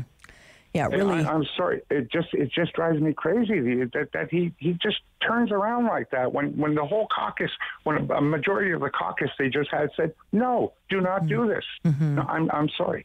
And one more thing. You brought up, yes, I agree that the residential schools were horrendous. It was evil. Yet these children, do we know how they died? No, we don't. But the challenge that I think many people are having is, on record, there was 51 children that had passed away there. Right. And right. Yeah, the grave has found 215, and you and I know that math doesn't add up. No, it doesn't. Absolutely not. And yeah, I know in record keeping and value of life was not the same back then, but it's back then. And this could have been one bout of cholera or influenza or smallpox or typhoid or I have to tell you, Ron, that, I have to tell you, I don't think that's the case. But thank you for your thoughts so much. Ron calling from Barrhaven. I'd love to go to Queen's Park right now. We know that question period's happening. Bragging about the in-school testing, and yet the Toronto Star reveals quite clearly that the testing was woefully inadequate. And in fact, Dr. Ashley Chute from the Science Table calls the government's approach to testing scattershot and says it was, quote, ultimately doing nothing in terms of our ability to take the data and make any sort of inference from it. In fact, the very best week of this government's testing in schools yielded 8,213 tests instead of the promised 50,000 tests that we've heard this minister brag about time and time again. So why did the government claim that their testing proved that schools were safe when they knew that that wasn't the case? And I'm sending the evidence over to the minister right now. Andrea Horwath, of course, leader of the NDP party, asking the Premier about a number of issues going on about schools. According to his independent analysis of transmission in schools, is that they have been safe, that the layers of protection put in place by the province of Ontario following the best medical advice has worked to reduce transmission. When 3 out of 4 schools in the height of the third wave had no active cases at all, when 99% of students and 98% of staff had no case of COVID reported through the pandemic, that demonstrates that the $1.6 billion, that the layers of protection and that the strict public health interventions we put in place from September, escalating them throughout the pandemic as the challenges changed throughout Ontario. It demonstrates that we were agile, that we followed advice, and we invested to keep kids safe. And the authority is not the Minister of Education, it's not the Leader of the Opposition, it is the Chief Medical Officer of Health who has been consistent in this province from September through the present that schools have been safe. And we are grateful for the partnership to do that for the benefit of children in Ontario. Education Minister Stephen Lecce speaking about the decision to potentially not open schools. Of course, we're also playing a bit of a game today. Where's Waldo? Where's the Premier? Where's Doug Ford? Teachers, education workers, public health experts, Speaker, have all been clear what is needed in our schools, and that means smaller classes, fixing backlog repairs that the Liberals left us with, vaccinations, and an actual testing strategy that is robust, which we haven't had. Instead, what we've had is education cuts in the last budget. The government, the Premier particularly, attacking our teachers, and the government and this Premier claiming that the experts were backing their plans when in fact they actually told him, and they told the minister and the Premier that they were literally flying blind. So, why did the government tell parents, schools, teachers, boards, everybody in this province that schools were completely safe when in fact they knew that they had really no idea whether they were or they weren't? Andrea Horvath, of course, asking the tough questions today about schools. Every parent in this province is looking to this conversation to find out if schools are going to reopen or not. We've heard, City News has heard from multiple sources that schools will not reopen. Back to Queen's Park. His best advice from September has kept students and staff safe. That is his repeated position on the record to the people of Ontario, literally for the past year. So the question for the Leader of the Opposition is, why do you not take the advice of the Chief Medical Officer of Health, and why not accept the independent analysis he has made with the various tables that inform him, that have built confidence for students and parents that our schools have been safe, when 99% of students didn't have an active case, 98% of staff, when 3 out of 4 schools didn't have an active case at all at the peak of the third wave. It underscores one truth, that the investment we put in place has worked. Now, with that said, Speaker, there's 7,000 more staff that were hired this year. 95% of schools had seen some upgrade to a ventilation. We have 40,000 HEPA units and HEPA filters been improving air ventilation in schools, doubled the public health allocation, and yes, the only province in the nation with a targeted province-wide capacity to conduct asymptomatic testing. That is very important, and we are proud of the work we have done, and we're going to continue to do everything we can for the benefit of students and for their safety in Ontario. Supplementary. Really clear that investment was needed to keep kids safe at school, but that's not what's happened in this province. The Premier heard it from teachers, from boards, from the science table, that they needed to invest in our kids, but they just didn't want to. And in fact, the FAO report just the other day indicates very clearly that this government has cut $800 million from education just in this budget, and over the next decade, those cuts will increase significantly. Cuts to the classroom will not help keep our kids safe. They just won't. That's the reason why our schools aren't open today. So why is the Premier cutting education in this province? Why is the Premier doing that when it's clear to everyone that our kids need and deserve more investment now? They need it now more than ever before. Minister of Education. Mr. Speaker, the reason why schools were closed in the province, according to the Chief Medical Officer of Health, is because community transmission spiked to roughly 4,000 cases a day. That is the reason.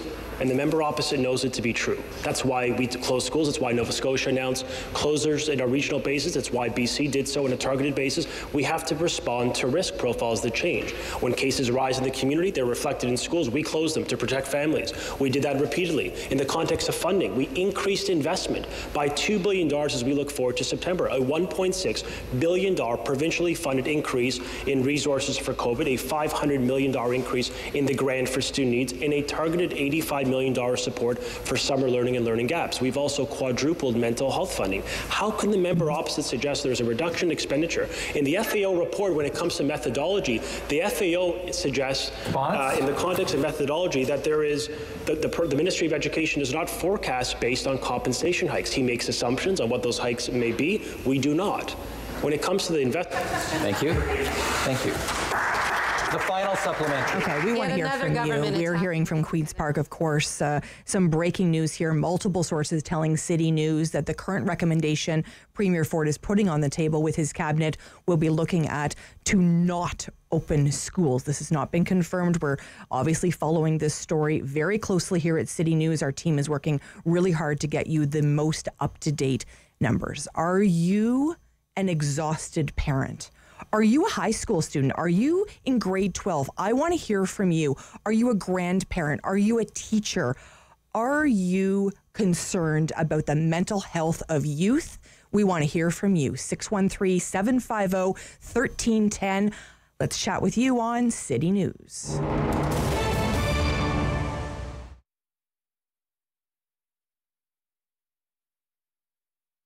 When you've lost your breath, you've sort of lost part of yourself. And then all at once you're losing your hair. You don't know who you are anymore. You want to feel like yourself again. So I think that the store, a mastectomy store, is essential because you've lost your identity. And then all at once, you're looking for a wig, you need a headscarf, you need a camisole. There's nowhere to go. There's no one to talk to. This should be essential because there are more and more women that are getting breast cancer. I think it's 1 in 6. They're becoming younger. I have a client that's 18 years old. And where do they go? They need a place like this that the women that work there understand. They know what you're going through. It's changed quite a bit. Our hours are different. We're now open from 10 to 5. We're not as busy as we were. A lot of women are afraid to go out. They're afraid that maybe there are more people in the store. So that's why I try and let them know you are alone. There's absolutely nobody in the store except you and I. If there is a woman that she's very afraid, I will lock the door to make sure nobody else comes in. I'll put a sign back in 10-15 minutes just to give her that reassurance. Before we would have 4, 5, 6 people in the store. We didn't have to turn anybody away. Now we do. Some clients do leave and they're upset because they're in the store. They said, you know, we drove 20 minutes and now we're not allowed in the store. And I try to make them understand that there's somebody in here that's going through chemo or radiation. So that's sort of changed a lot, that we're not able to have more people in the store. If we're talking about products, there's the bras that are adapted for mastectomy. The bathing suits that are adapted to mastectomy. We have special camisoles as well, and post-surgery bras.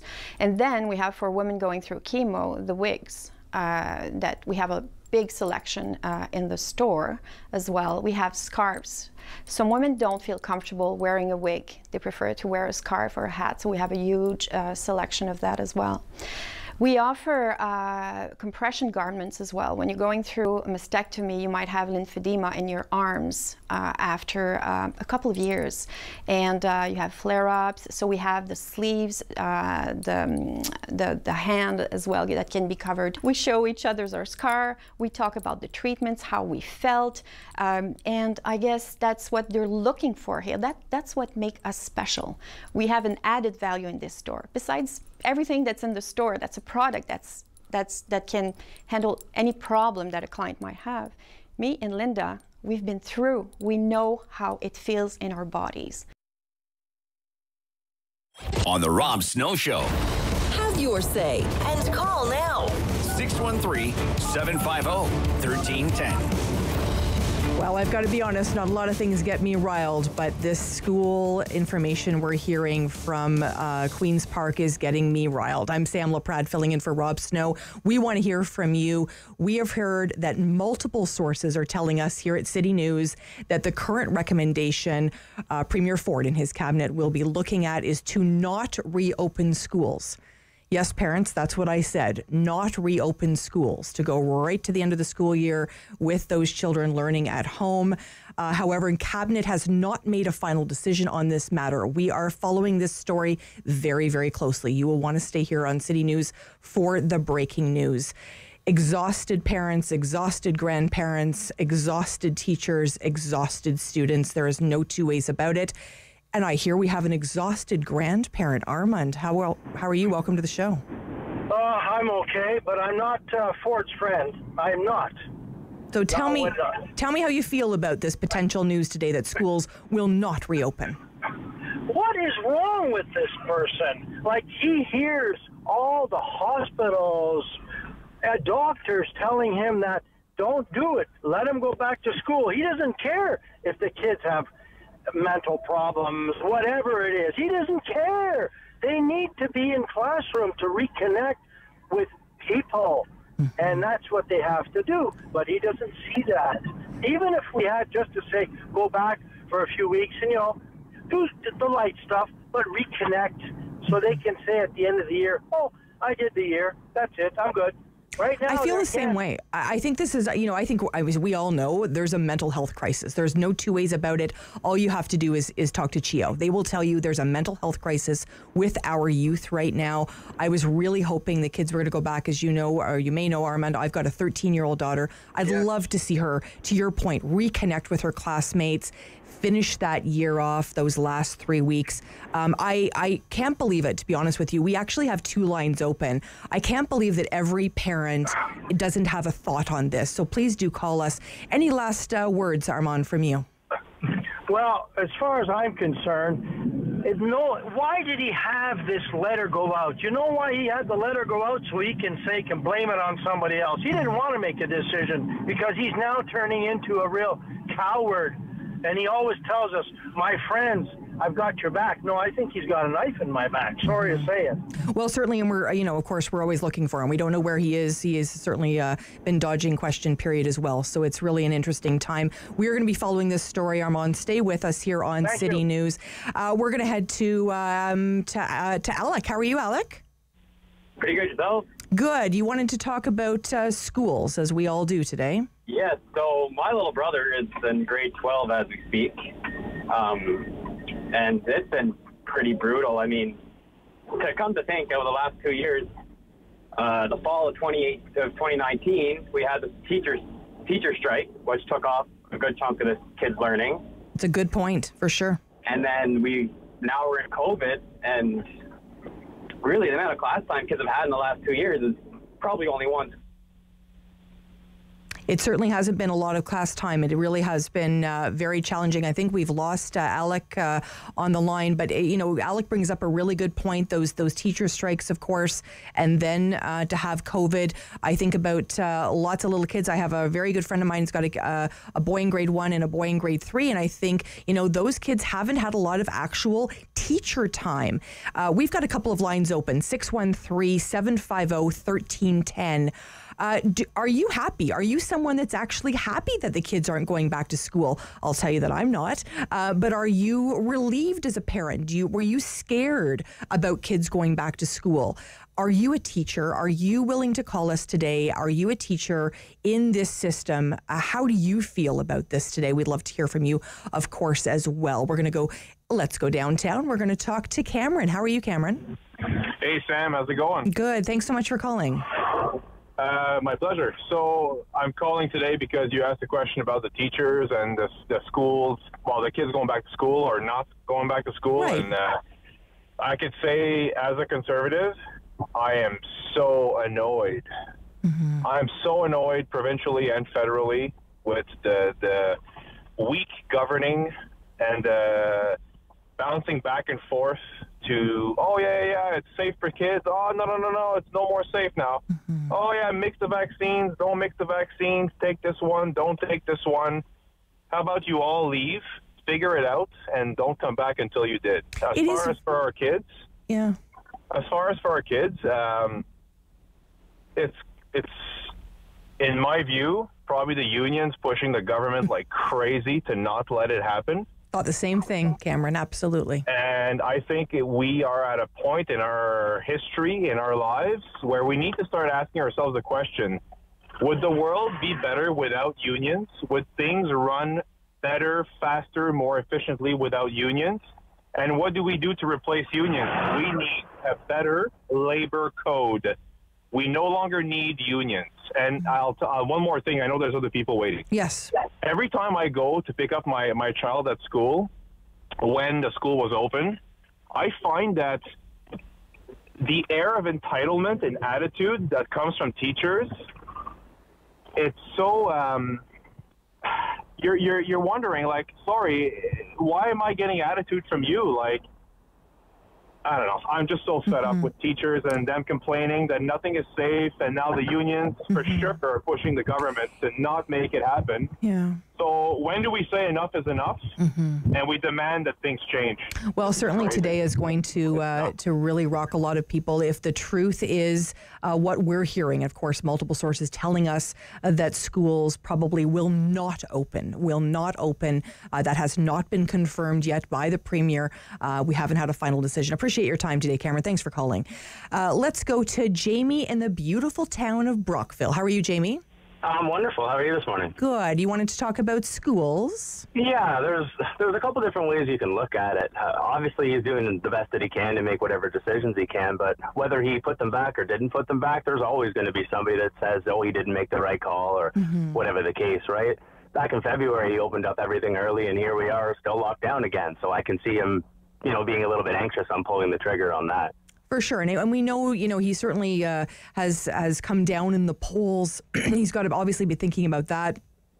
There's lots going on in terms of the politics of this pandemic, of course, too. So I'm sure that weighs on him, although many people really felt strongly about kids going back. We heard from the experts saying that it was important for kids' mental health to be connected again. My kid, does her schooling from her bedroom. That's not where I want her learning. I want her learning with other kids. Oh, I completely agree with you. I've got a kid in senior kindergarten and a kid in grade 1. And like the other gentleman said there earlier, my poor guy in senior kindergarten really hasn't even been to school yet. Right. He got screwed last year because they closed down early, and then they lost out on a bit this year because they got closed down early. Even the guy in grade 1 lost out because of the strike, like the other guy was saying. So. Right. The last 3 years really haven't even been proper schooling. Thank you so much, Jamie. Thanks so much for listening to us in Brockville here on City News. We have a teacher, Paul. I've been wanting to talk to a teacher. Tell me what your thoughts are, my friend.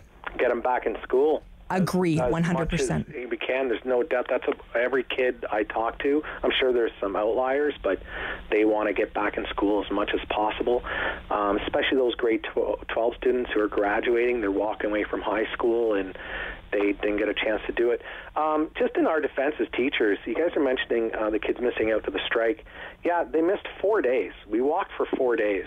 It was only 4 days, guys. And I'll like to remind you guys, the primary two issues we were pushing for were, one, no online learning. The province was pushing online learning back then, so it's kind of ironic now that we were walking, trying to push, saying it's a bad idea, online learning. And the other thing was reduced class sizes. So, yes, they missed 4 days, but, 4 days compared to how much time they missed in the lockdown, I wouldn't group those two things together. I will say, I think there's a couple of different strikes we're talking about. There certainly was a lot longer than 4 days. I guess different boards, but let me just say, Paul, I have the utmost respect for teachers, and I think every single parent, I'll just speak about myself in grade 8 math for a second, got a different look at teachers when we were homeschooling kids. So this is no disrespect to teachers. I have the utmost respect for teachers. Absolutely. Yeah, the other thing is, how much time they lost in the strike, if you want to try to equate that to how much time they lost in the pandemic, have fun with that. But regardless, they lost a lot of time. And the current government brought in a regulation that says when you're in high school, schools will only fund students up to 32 credits. And that's one thing I think, especially for this generation, we got to walk back on, because some kids are just getting credits, but are they getting a full education? Right. No. And, there's going to be especially a lot of grade 12 students who, their math or their science or their physics that they really need moving on to study, the quality just wasn't there. Agreed. And they should have the right to retake that credit if they need it. Absolutely. Really, really good point. Paul, I'm so grateful that you called today. Thanks so much for all your good work as a teacher. We're here on City News, and we are going to be back. Stay with us.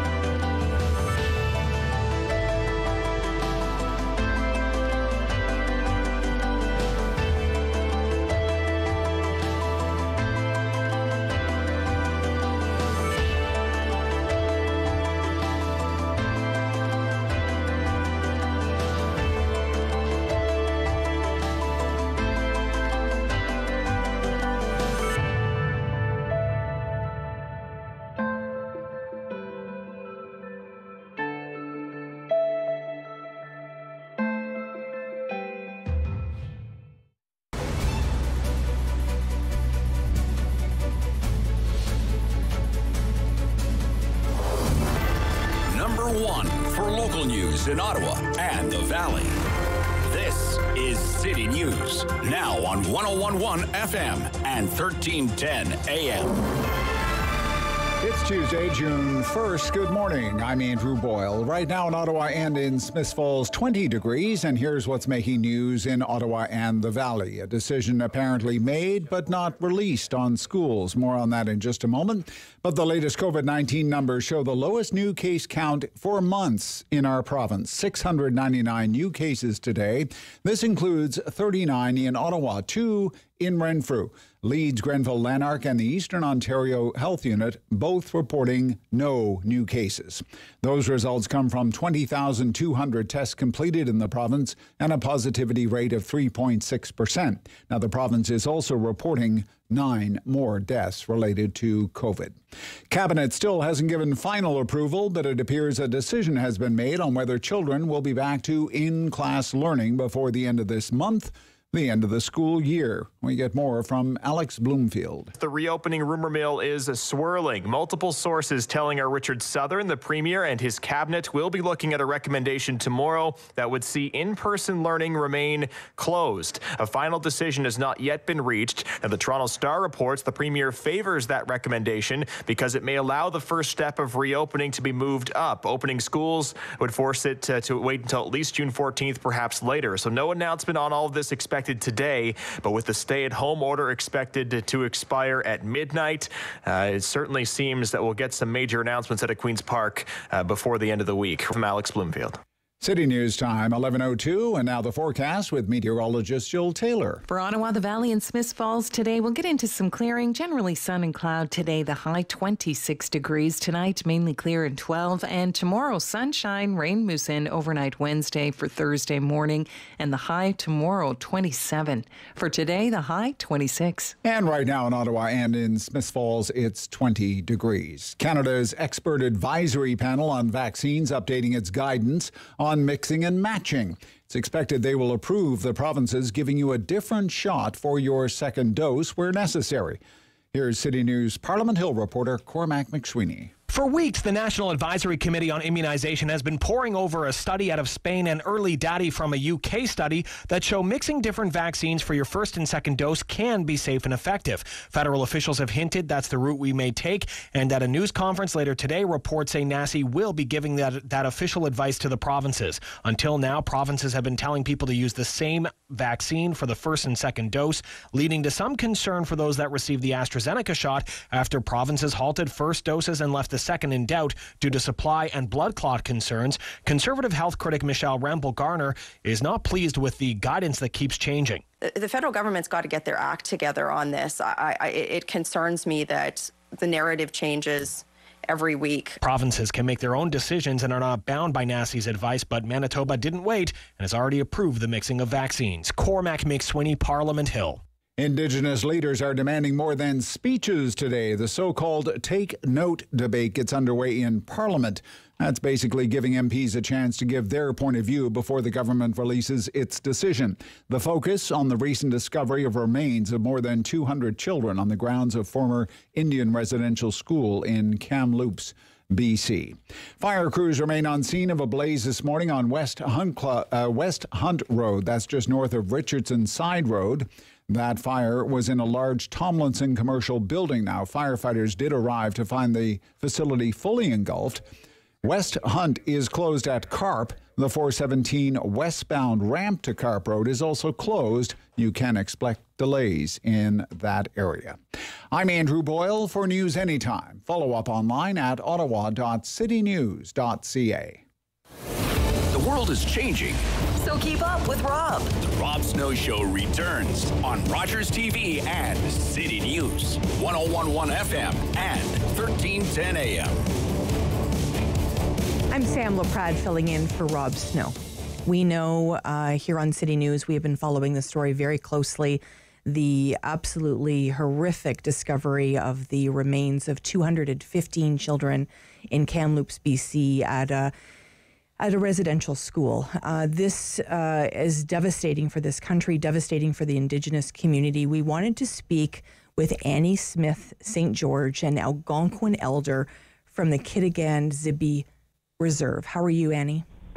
Good morning. Annie, I'm fine. I have thought about this in the last number of days, and I feel in many ways I don't have words. I want to say I'm sorry. I want to let you know that on behalf of Canadians, on behalf of myself, how absolutely horrific this has been, this discovery, and we're thinking about all of you.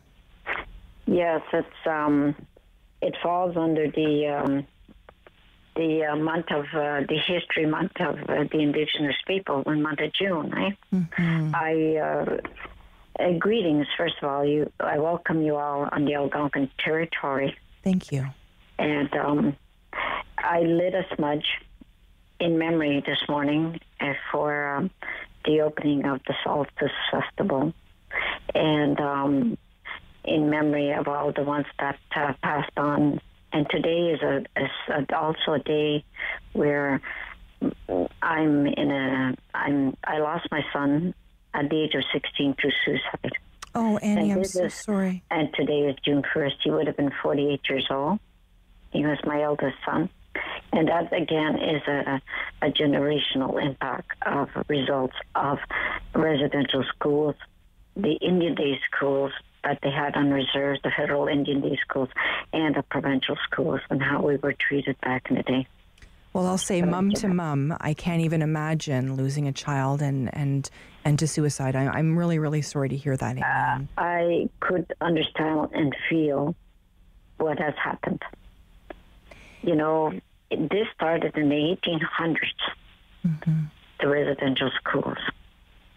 And our children, the children back then, and the children too, were removed, stolen from their communities, literally stolen, kidnapped, and were brought away, far away from their parents.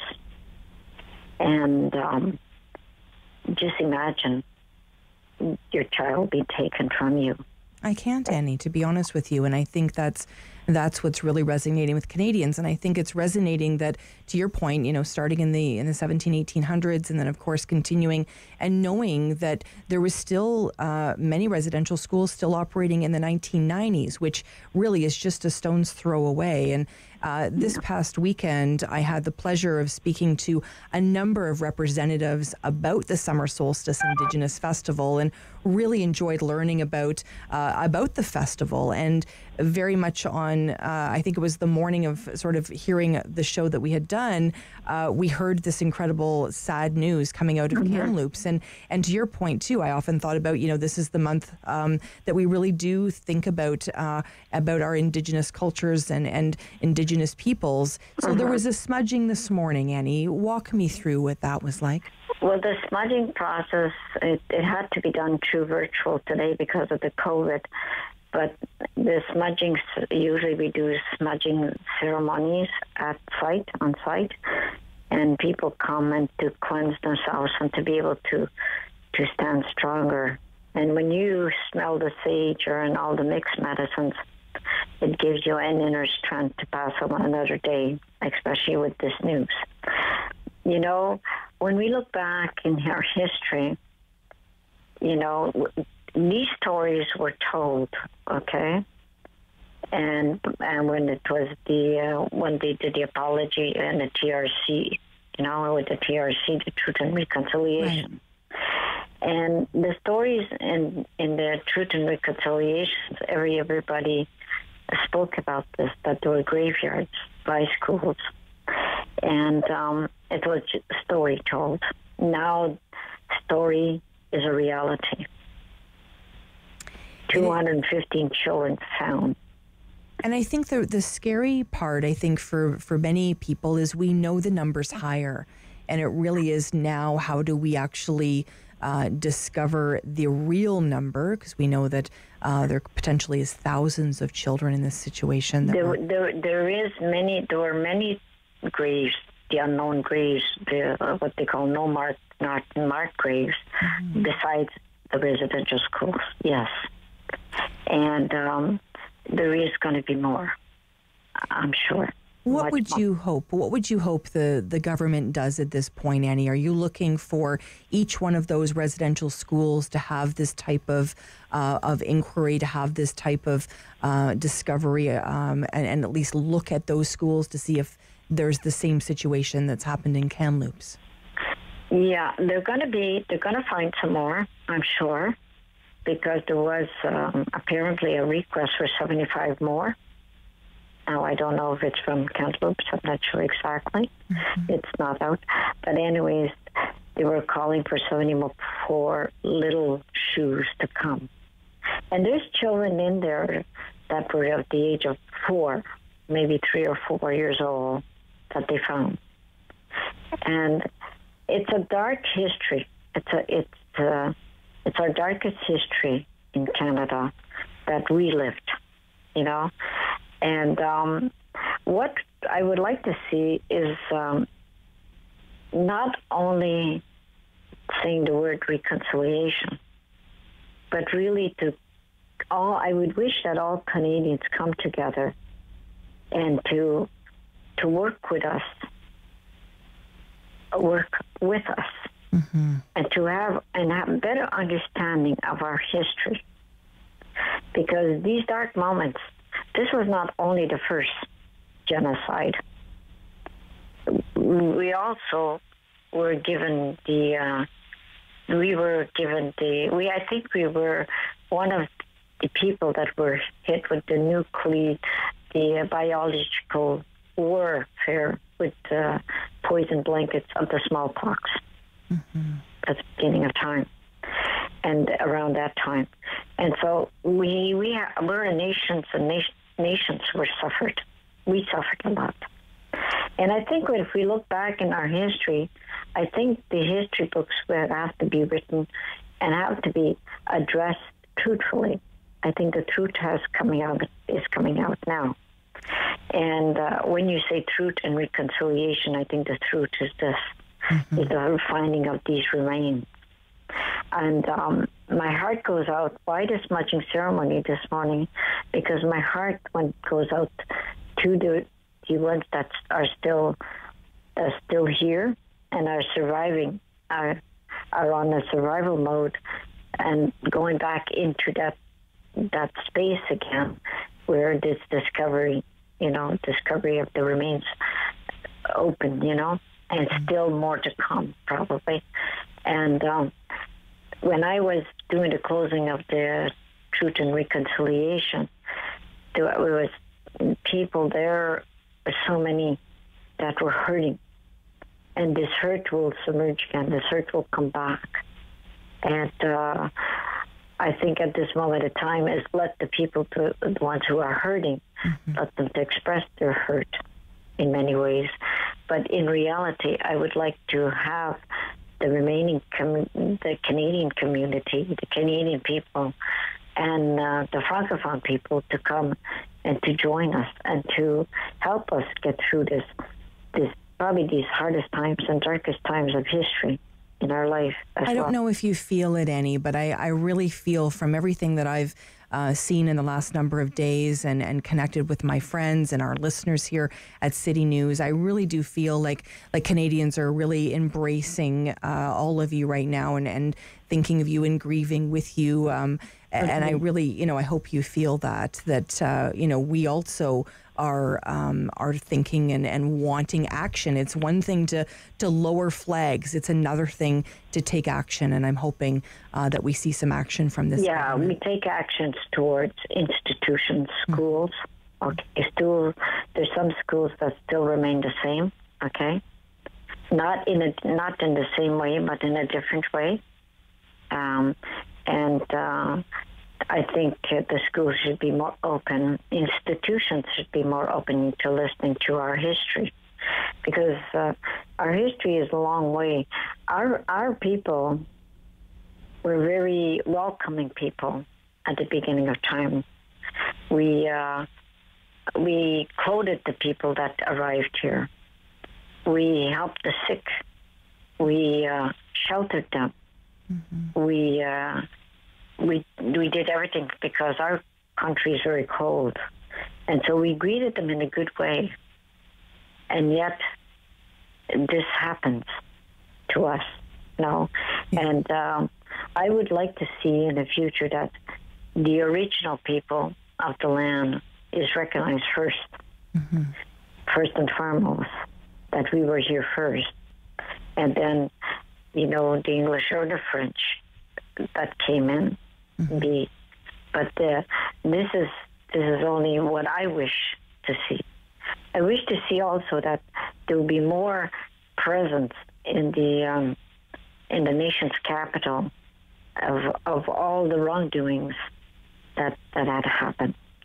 For instance, maybe corrective measures with John A. Macdonald, for one, the statue, and all what we see around us, and to maybe come together and think what we're going to do about the statue of John A. Macdonald. There's no two ways about it, Annie. There is lots of work to do, and I really value your time today, and I look forward to future conversations with you. And I know the Summer Solstice Indigenous Festival is a really important piece. I encourage all of our listeners to get involved. Annie, I really appreciate your time today. Yes, and I think I would invite everybody to come in and to, unfortunately, we can't meet in person, again, with COVID. But to come in and to listen and to enjoy our ceremonies, our celebrations. We're still going on with it. And if they need a smudge, or if we're on site and they need smudge, just to come in and be a part. I would like to have more of working together, working in harmony together. We're all on this. We're all in this together. Absolutely, Annie. Thank you so much for your time. Annie Smith, St. George, is, of course, an Algonquin elder. I appreciate your time today. Okay, and thank you very much for giving me the time to speak. I have a lot more to say. We'll talk another day, I promise, Annie. Yes. Thank you so much. And thank you, Miigwech. Thank you. And Annie, of course, was referencing the hurt and the grief. We're going to talk about that hurt and grief when we come back here on City News.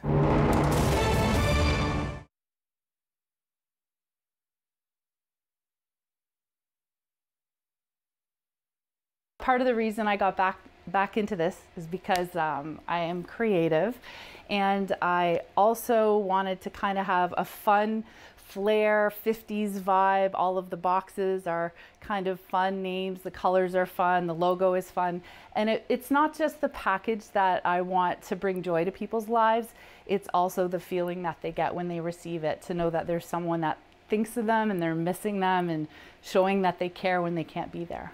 The smallest of the subscription boxes is the red box, the classical box. So you would get 5 to 7 items from the variety of categories. Those do change quarterly. However, with items that are more popular, we'll bring them back as people ask for them, or you could get them as an add-on option. And then those items will be included in the Jazzy box, the same items from the first, although they'll be in a larger size, more quantity, as well as a couple extra items. And then in the largest box, the Doo-Wop Deluxe, which is our most popular, that is a comprehensive offering of all of the other 2 boxes, plus additional. So for example, if you were to get a certain item in the smallest of the boxes, that item would still be offered in the large, but in a bigger size. So you're getting everything bigger, plus an extra few items. The first thing is I look for Canadian suppliers and manufacturers. That is something I'm very proud of. I make sure that the products are safe, that they fit into the packages that we offer, obviously. They have to be the proper size and weight. I have approximately 300 items that we have so far that we can order that basically help make people's lives easier. There's snacks, there's self-care items, there's entertainment, a little bit of everything. And basically I try it and test it, and if it's duly approved, then I include it in our packages. So some of the categories that we have is we offer treats, which is, of course, everyone likes treats, no matter how old you are. So we have things like nuts, chocolates, different types of snacks, maybe a handmade piece of jewelry. We also include pieces of jewelry as well, occasionally. We also have our pamper items. So your pamper items would include things like your bath soaks, your specialty lotions, things like that. 2 other categories we offer are leisure. Leisure would include things such as puzzles, adult coloring books, paint by numbers, crosswords, word find, Sudoku, if that's how you say it. And we also have items for self-care and health. So masks, sanitizers, sanitizing wipes.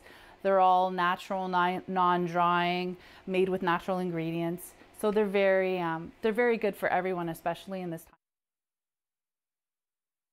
Rogers TV and City News, 101.1 FM and 1310 AM.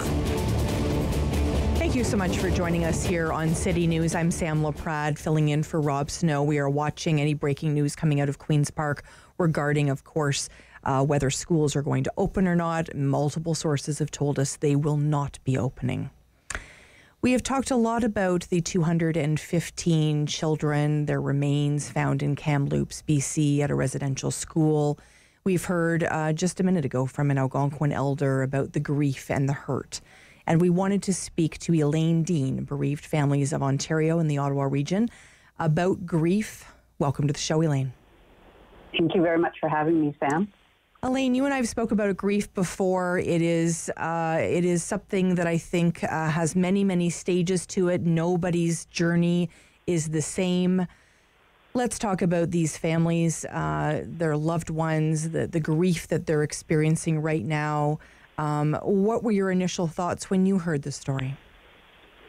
This story is, it's such a tragedy, and it's a tragedy for those children that didn't get to live their lives and grow up and be part of their families and their communities. And it's a tragedy, of course, for their families. And it's a tragedy, too, for Canada and our history. And as Canadians, we are grieving for this moment and what has happened and what has come to light. Mm-hmm.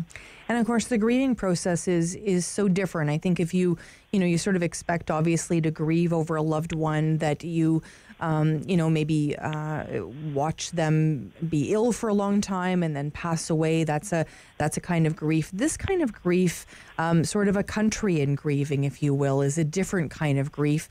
But I don't think it should be diminished in any way. I think in a way that by grieving as a country, I'm hoping that helps the healing. I hope so too. Grief is something, as you said, that it is deeply personal to each one of us. And yet, when we're grieving, oftentimes people show up for a moment and they help us. But our grief, we own it, and we're on our own for the most part. Mm-hmm. At Bereaved Families, we've all experienced loss, and we've been supported ourselves, and we support other people through peer support. And our purpose is to support them, share each other's stories, and help people to heal and grieve in a healthy way. Mm-hmm. And then at this moment, it is a society that's grieving, not an individual. And it's something that we need to reflect on, how this happened. And we also need to come together in hope and in healing as well. And we need to reflect on and remember the people that were lost. Mm-hmm. I remember when I lost my father in 2016 and, looking at grief on the internet and looking at the stages of grief. And I remember seeing, those 5 little steps of grief, the anger and the despair, of course, and then the acceptance. And I remember thinking, mine doesn't look like this. Mine looks like a Jackson Pollock painting. And I said that to somebody and they went, oh my gosh, that's exactly what my grief looked like. There's something about coming together to talk about grief, isn't there? Absolutely. That's a really good analogy that you shared, because it isn't a trajectory. You take a step forward and then you can find yourself. For me, my loss was 7 years ago, and I can find myself right back in the depths of my grief. It's something that we experience that actually, for me anyway, I can speak to, and probably for you too, Sam, it's life-altering and life-changing. There's always going to be, for me, a before and after. And I made it through that experience with the help of many other people around me, which I'm really grateful for. It's and that's what we want for other people, too, that they have support when they need it. Really, really important, of course, reflecting on the 215 children. But let's be honest, too, there's been 25,000 people in this country pass away and because of COVID, and in this region, obviously, many people as well. So that grief, I think, during COVID has been very complicated because we haven't been able to gather like we normally would in a setting and sort of feel that closure.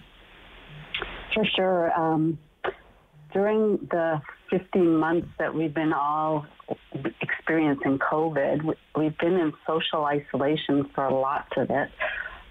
People who have lost loved ones during this time find that they're more alone, and it's more of an effort to be part of the community and for people to reach out and support them. So for us, all our programs are now virtual. So we do a monthly support and share night. We do a weekly support and share afternoon where people come now by peer support. And this Sunday, we're having our Butterfly Memorial event. It's actually our 10th annual Butterfly event where people come together, not just who have had a recent loss, but people who have experienced loss but want to come together in love and remembrance. And so we listen to a guest speaker and we release butterflies in memory of our loved ones. If it was in person, we'd get the opportunity to release the butterflies ourselves in the garden, but this event is going to be broadcast over YouTube so that people can watch it and be part of it. So we come together to share that feeling. And the other part about this is everybody is welcome. It's a spiritual community event. It's not about religion. Everybody, regardless of age, gender, sex, culture, financial status, physical ability, all come together. Amazing. To remember our loved ones. Amazing. Elaine Dean, I always appreciate your time. Bereaved Families of Ontario, Ottawa region. You can definitely find out information about that event happening on Sunday. Thank you so much. Thank you, Sam. When we come back, we're going to continue our conversation regarding the 215 children in Kamloops. Stay with us here on City News.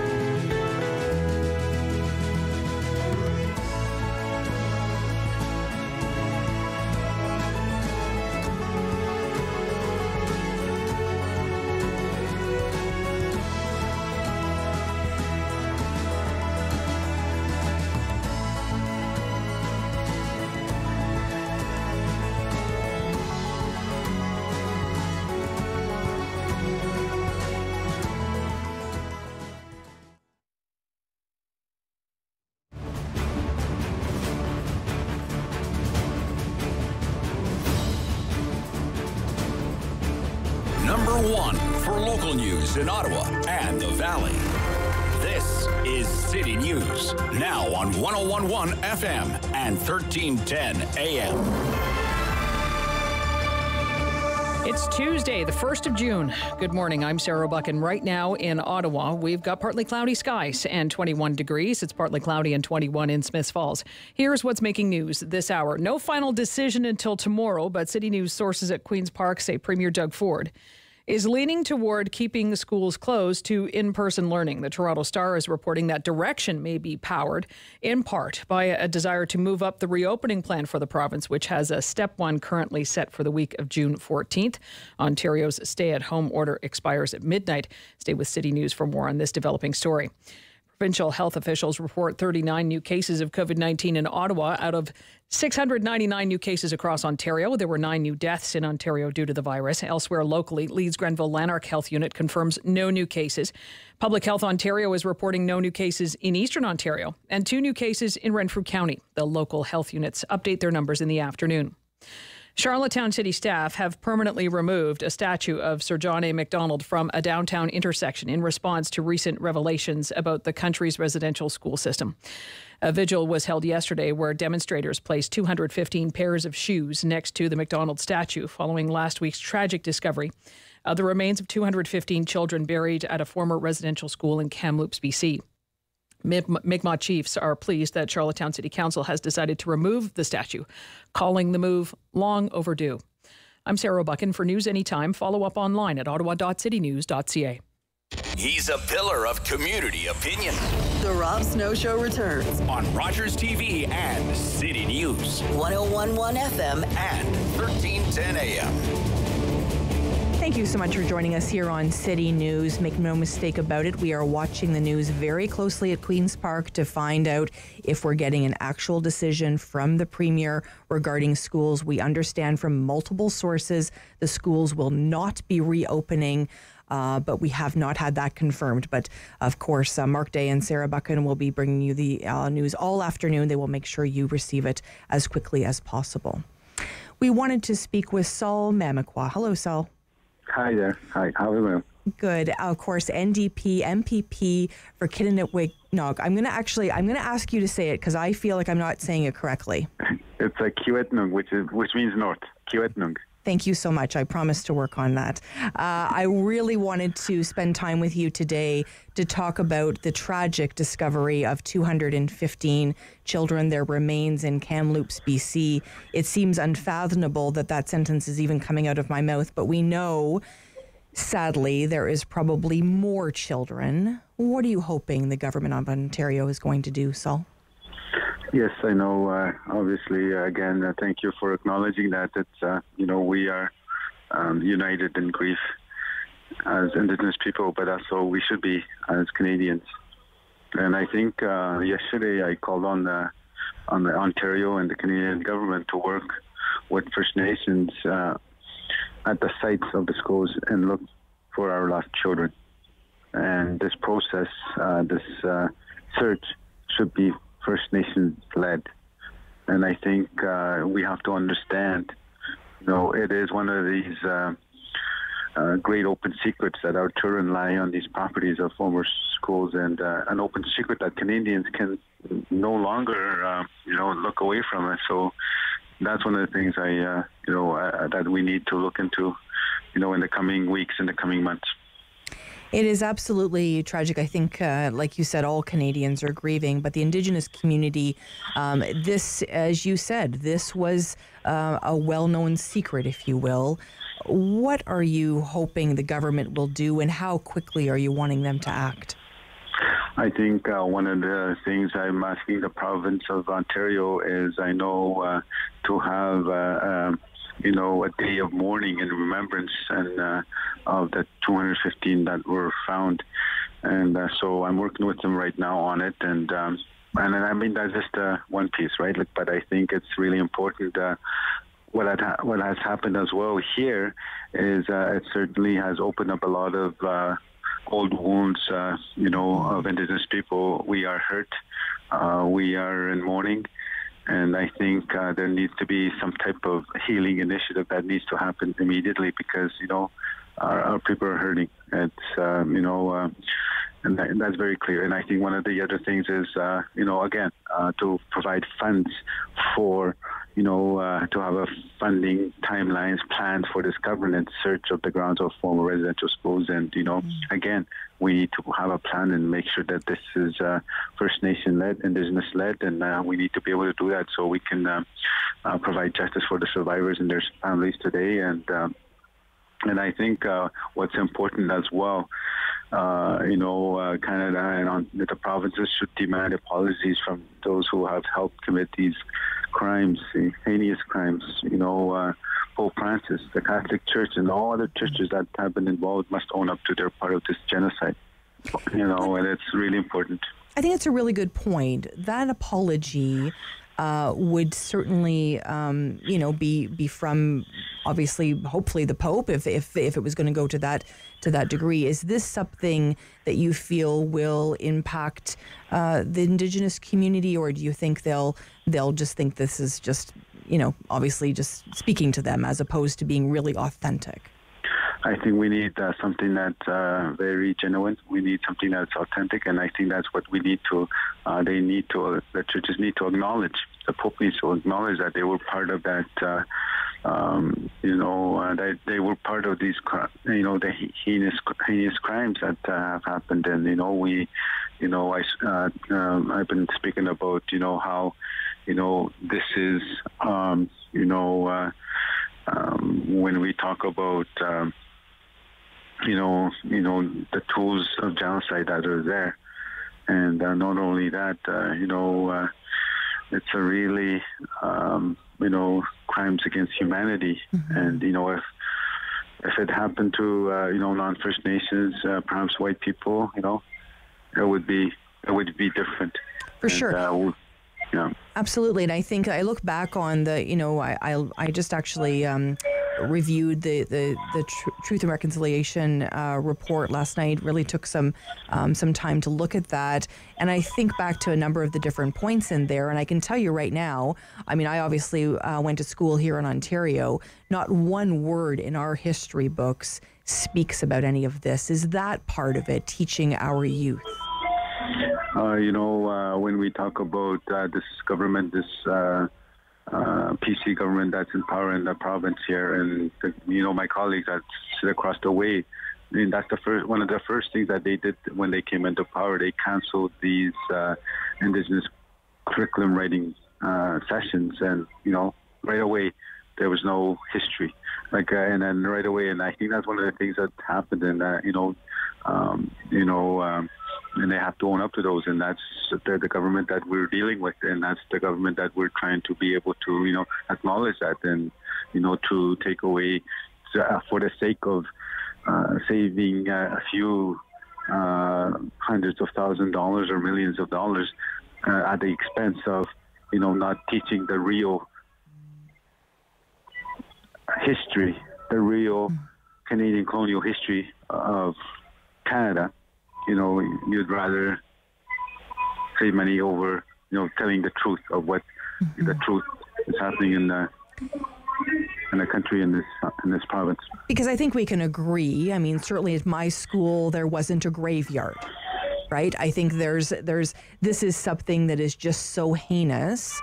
We know that they had recorded the deaths of 51 children when in truth there was 215, and once again only one school. I think when we look back at this, unfortunately, in a decade from now, we'll look back and think this was the first 215 children. Do you think the same? I think there will be more. You talk about the school that you went to, you had playgrounds, and then when we have Indian residential schools, we have graveyards. I think that's a very stark reality of what the system of oppression, the system of colonialism, the system of genocide that's in place, and I think we need to. We believe as First Nations, as Indigenous people, that there are more of our children out there. Mm-hmm. We know it. We know at Queen's Park as well, Saul, that when, the word was coming out, a number of people tried to place little shoes at Queen's Park to represent the 215 children. They were turned away from security. They were told they couldn't do that. Was that another part of the hurt and the grief? And so that's that's part of it. That's, the system that's there. As Indigenous people, like the system that's whether it's security, whether it's the system of governance and the bureaucracies and the systems of government that are there, like these were never created for Indigenous people. These systems, the system here I'm in, is a colonial system, and I live it every day. I see it every day, and when I had to, like, for example, like I did a moment of silence yesterday. I did I spoke for about 10 minutes on that issue with a moment of silence, but I had to get an okay from the government side to say, you know what, okay, he can do it. So, that's all part of it. That's all part of the colonial machinery of government that's in place. And, and again, that those shoes that were trying to be put there on Saturday night and is part of it. Let's talk about what you would love every Canadian, every Ontarian to do in wake of this tragic news. What action do you want us to take? Like I said before, it's one thing to lower flags, it's another thing to do it. But what action do you want us to take? Where do you want to see this end in terms of not even end, but where do you want to see the learning begin in many cases? I think it's very important these gestures are important, to stand in solidarity with what's happening, the mourning that's happening across the country with Indigenous people. I think it's important to share these stories, whether it's through social media. But I think more importantly, like we got to have, whether it's your MPs or MPPs, to be accountable and to make sure they move forward and following the 94 calls to action, the TRC 94 calls to action. So very important. Like the example is, I think the change will be, making sure this, the government that's in power to reinvest into the Indigenous curriculum writing that they pulled back in 2018. And I think that's where the change lies, is within our children, within our youth, because I know that, it's going to take time, but it's got to start somewhere. Like we cannot see these things immediately change because, the colonialism has been in operation for hundreds of years. And so I think if we start the process of educating our children, our youth, and the students that are young, they are the change. And we need to be able to do that. And I think, and getting, supporting First Nations and to, leading that search for other school sites, residential school sites is very important. And I think that's so very important. And, yeah. You mentioned, too, that you would like to see it Indigenous-led. What does that look like? Whether, I always talk about colonialism, oppression, and how Indigenous people do not trust, governments at any level, whether it's the province, whether it's at the federal level. Like they say the good things, they'll say the right things, but the actions are very limited on actually what they do. And I think that's really important. Sometimes, we need these processes in our own way to be able to lead these. And, we select the people that we want to work with. We select the people that will actually do the work. We select the people that will do the reporting. And and I think that's really important. And, and I think, but it's important that, they are the head of the table, not the feds, not the provinces leading that process. And that's what I mean by it's got to be led by Indigenous groups, Indigenous First Nations themselves, and whatever search that they're doing in across Canada or across Ontario. Thank you so much. And I just want to say from a personal perspective that I'm so sorry that your community, the Indigenous community and Canadians are all thinking about you. Yeah, thank you for those kind words. It means a lot. NDP MPP for Kiiwetinoong. Really appreciate your time. Saul Mamakwa, thank you so much for joining us. When we come back, we're going to speak with David Gourlay from the Shepherds of Good Hope. Stay with us here on City News.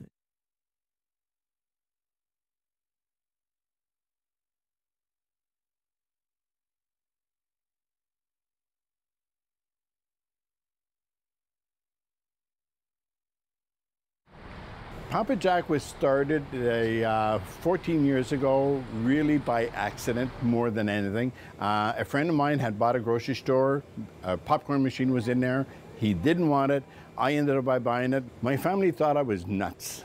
When I first said, come and pick up this popcorn machine, my son said, what the heck for? I won't use exact words. But anyway, we started and it just kept on growing and growing. But at the time, I was the only one selling popcorn in Ottawa. But we persevered as a family, and here we are. So it's been very, very rewarding for my family and myself. And to see our brand name, Papa Jack, and Papa Jack came out of, I wanted something that was going to be very bilingual. So Papa, and then in Ontario, everybody called me Jack, even though my name is Jacques. In Quebec, it's fine, it's Jacques, but in Ontario, it was always Jack. So we married the two together, Papa, Jack. With the store that we have on Thurston Drive, it basically, the factory's in the back. If you come into the store, you can see how the popcorn is being made during the week. So it adds an extra layer of, you can see the sanitation, you can see how we do it. It's not like making popcorn. Most people thought when I started this, I was making popcorn in my garage or in my basement. No, never did. It was started in this building, in the back of the building, and then we kept growing and growing until what we have now. My daughter and my son came up with a brilliant idea to do a fundraiser online. So basically all people have to do is to register here, and we give them a special code number. And with that code number, they tell their friends or their neighbors, everybody, to buy online from us with that code number. And then at the end of each period, could be 2 weeks, could be a month, then we'll pay them a 20% of all the businesses that we got through that code number. One thing I'd like to say is thank you to all the Ottawa people who have supported us and support local businesses. Sometimes people, you know, they talk about buying locally. Now it becomes that much more important to buy locally, to support your local businesses, because not too many of them are going to survive this. We're fortunate that we're so far so good.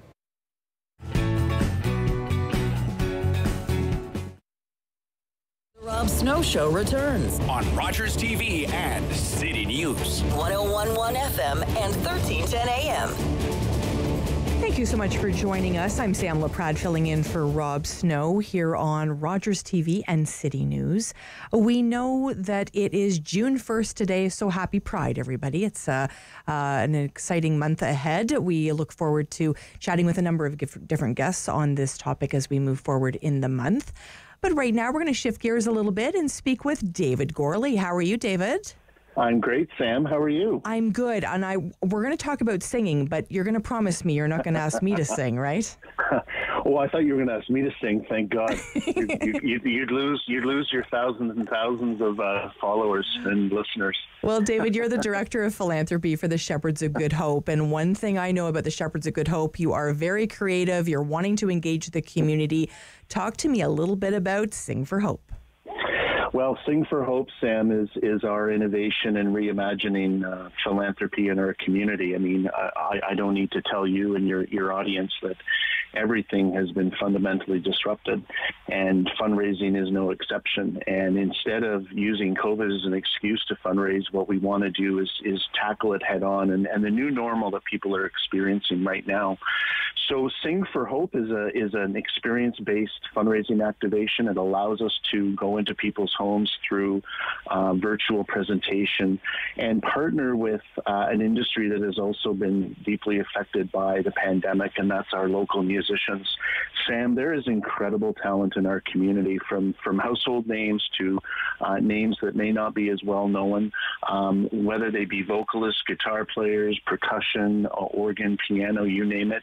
The depth of talent in this community that we're bringing together on June 17th is just inspiring, and we want to turn that into an opportunity not only to promote the musicians, of course, and local business, because a lot of these musicians they're running their own businesses, they're self-employed. But we also want to raise money for our programs. We've had a very difficult winter at Shepherd's, and that's across the entire sector, the homelessness sector, social services sector.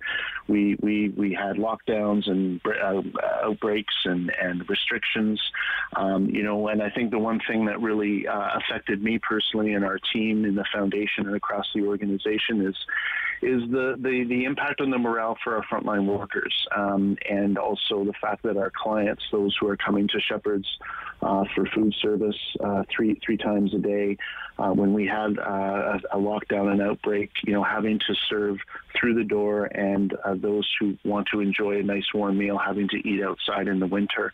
When the Premier announced a stay-at-home order, it's easy for you and I, Sam. We have a home. Not everyone has a home. And so it's been a very difficult winter, and we want to tell that story. So we thought, what better way than through the universal language of music? It is fantastic. And I understand you have a hometown favorite in Kathleen Edwards. We do, absolutely. Kathleen, has been so wonderful to work with. She recorded a brand new version of John Lennon's ballad called Love, which we released in the beginning of May. And Kathleen was so great to work with, because she said, I don't want this to be about me. I want this to be about Shepherd's. And the video that we launched on May 6th has a lot of the staff and the clients and the volunteers in it talking about the important services and programs that we deliver. So Kathleen is just such a wonderful person to work with, as well as the 10 other musicians that we are working with here. And I do want the audience to know that on June 17th, we'll have a virtual concert.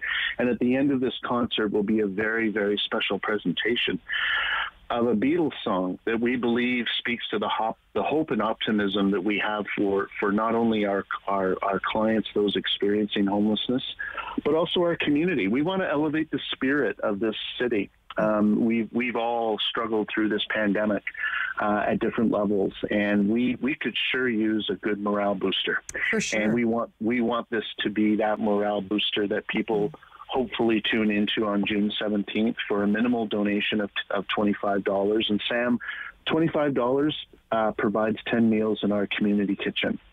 So we're asking for that contribution, that donation, and then people will be able to enjoy a very special presentation that we put together. It really is amazing. And I know that certainly working in the homeless sector, working at the Shepherd's of Good Hope, and of course, you're a dad, right? And I think when we have that experience as parents working in that sector, we see that these are, these are daughters, these are sons, these are aunts and uncles and mums and dads, and these are family to someone. And I think that's a really important piece that we sometimes forget. We're driving down King Edward. We're, busy getting to where we want to go, and we might see someone and quickly judge. And the bottom line is that is someone's child. Yeah, and Sam, we at Shepherd's, we start all the discussions about homelessness with a very simple premise, that people experiencing homelessness are people. They have their stories. They have a narrative. They have a background. They have an upbringing. And you know what? They also have a future.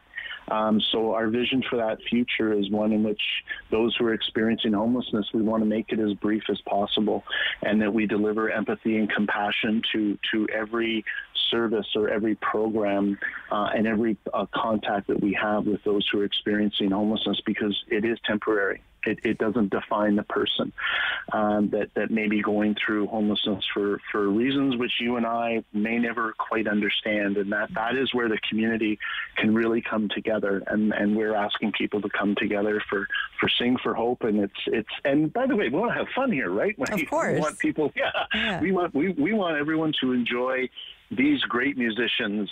J.W. Jones, who is an international blues star and has played a lead role in this producing. He was my first phone call. And he's played with Buddy Guy, Jimmy Vaughn, Hubert Sumlin, who played with Howlin' Wolf. Eric Eggleston is our lead producer. He's worked with a variety of local musicians. Angelique Francis, who has a beautiful jazz voice. The other thing I just want to mention quickly is we're showcasing our city, Sam. We've filmed the music video in 11 locations across our community, and we're going to bring it all together into this very dynamic presentation. And the 12th musical group that's in this are the residents at the Oaks, the Shepherds of Good Hope supportive housing unit. Our own residents are going to be in the special Beatles presentation because we want to showcase their talents, their experiences, and their personalities. Amazing. Every time I talk to you, I'm so inspired. And obviously, President and CEO Deirdre Freiheit, please send her our love as well from City News as you work to really care for the most vulnerable people in our city. Thank you so much for everything you do. Thanks, Sam. Thank you for having me. Absolutely. David Smith, it has been a full show today. We have talked about so much today. And, on my mind, certainly right now, is the action we need to take on so many of these topics, whether it be, connecting with the Shepherds of Good Hope, or whether it be learning more about the Truth and Reconciliation report. What are your thoughts after today? Gosh, did we ever cover a lot of ground today? I will say this. I will say that I hope the people who listen to today's show will take away from it not a negative emotion, not a feeling of judgment, or a feeling like their perspective hasn't been represented necessarily. I just hope that people take what they've heard on the show today and use it to further get involved and edify themselves on some of these big picture issues that don't have to be contentious. They don't have to be arguments. They don't have to be fights. It should be a process of learning and acknowledgement for all of us. And I will say that the one thing consistent that I've seen through the last 48 hours of news coverage on the issue of the residential schools is time and time again across the board, all the advocates and the people who work in this space are asking for predominantly one thing, and it's just go to the website and read the findings of the Truth and Reconciliation Commission. There's a lot there. Don't be intimidated by it. Read as much as you'd like to read. Go through the recommendations and just think about perspectives that you haven't necessarily considered for yourself, and don't feel bad about having any sort of initial emotional reaction to what you're reading. Just accept what you're feeling, accept what you're thinking, and try to open your mind and consider some alternate perspectives. Brilliant. Thank you so much, David, for everything you do for this show. Once again, Sam Laprade filling in for Rob Snow. Stay with us. This program is brought to you by Ignite TV. Now you're in command. Visit Rogers.com for more details.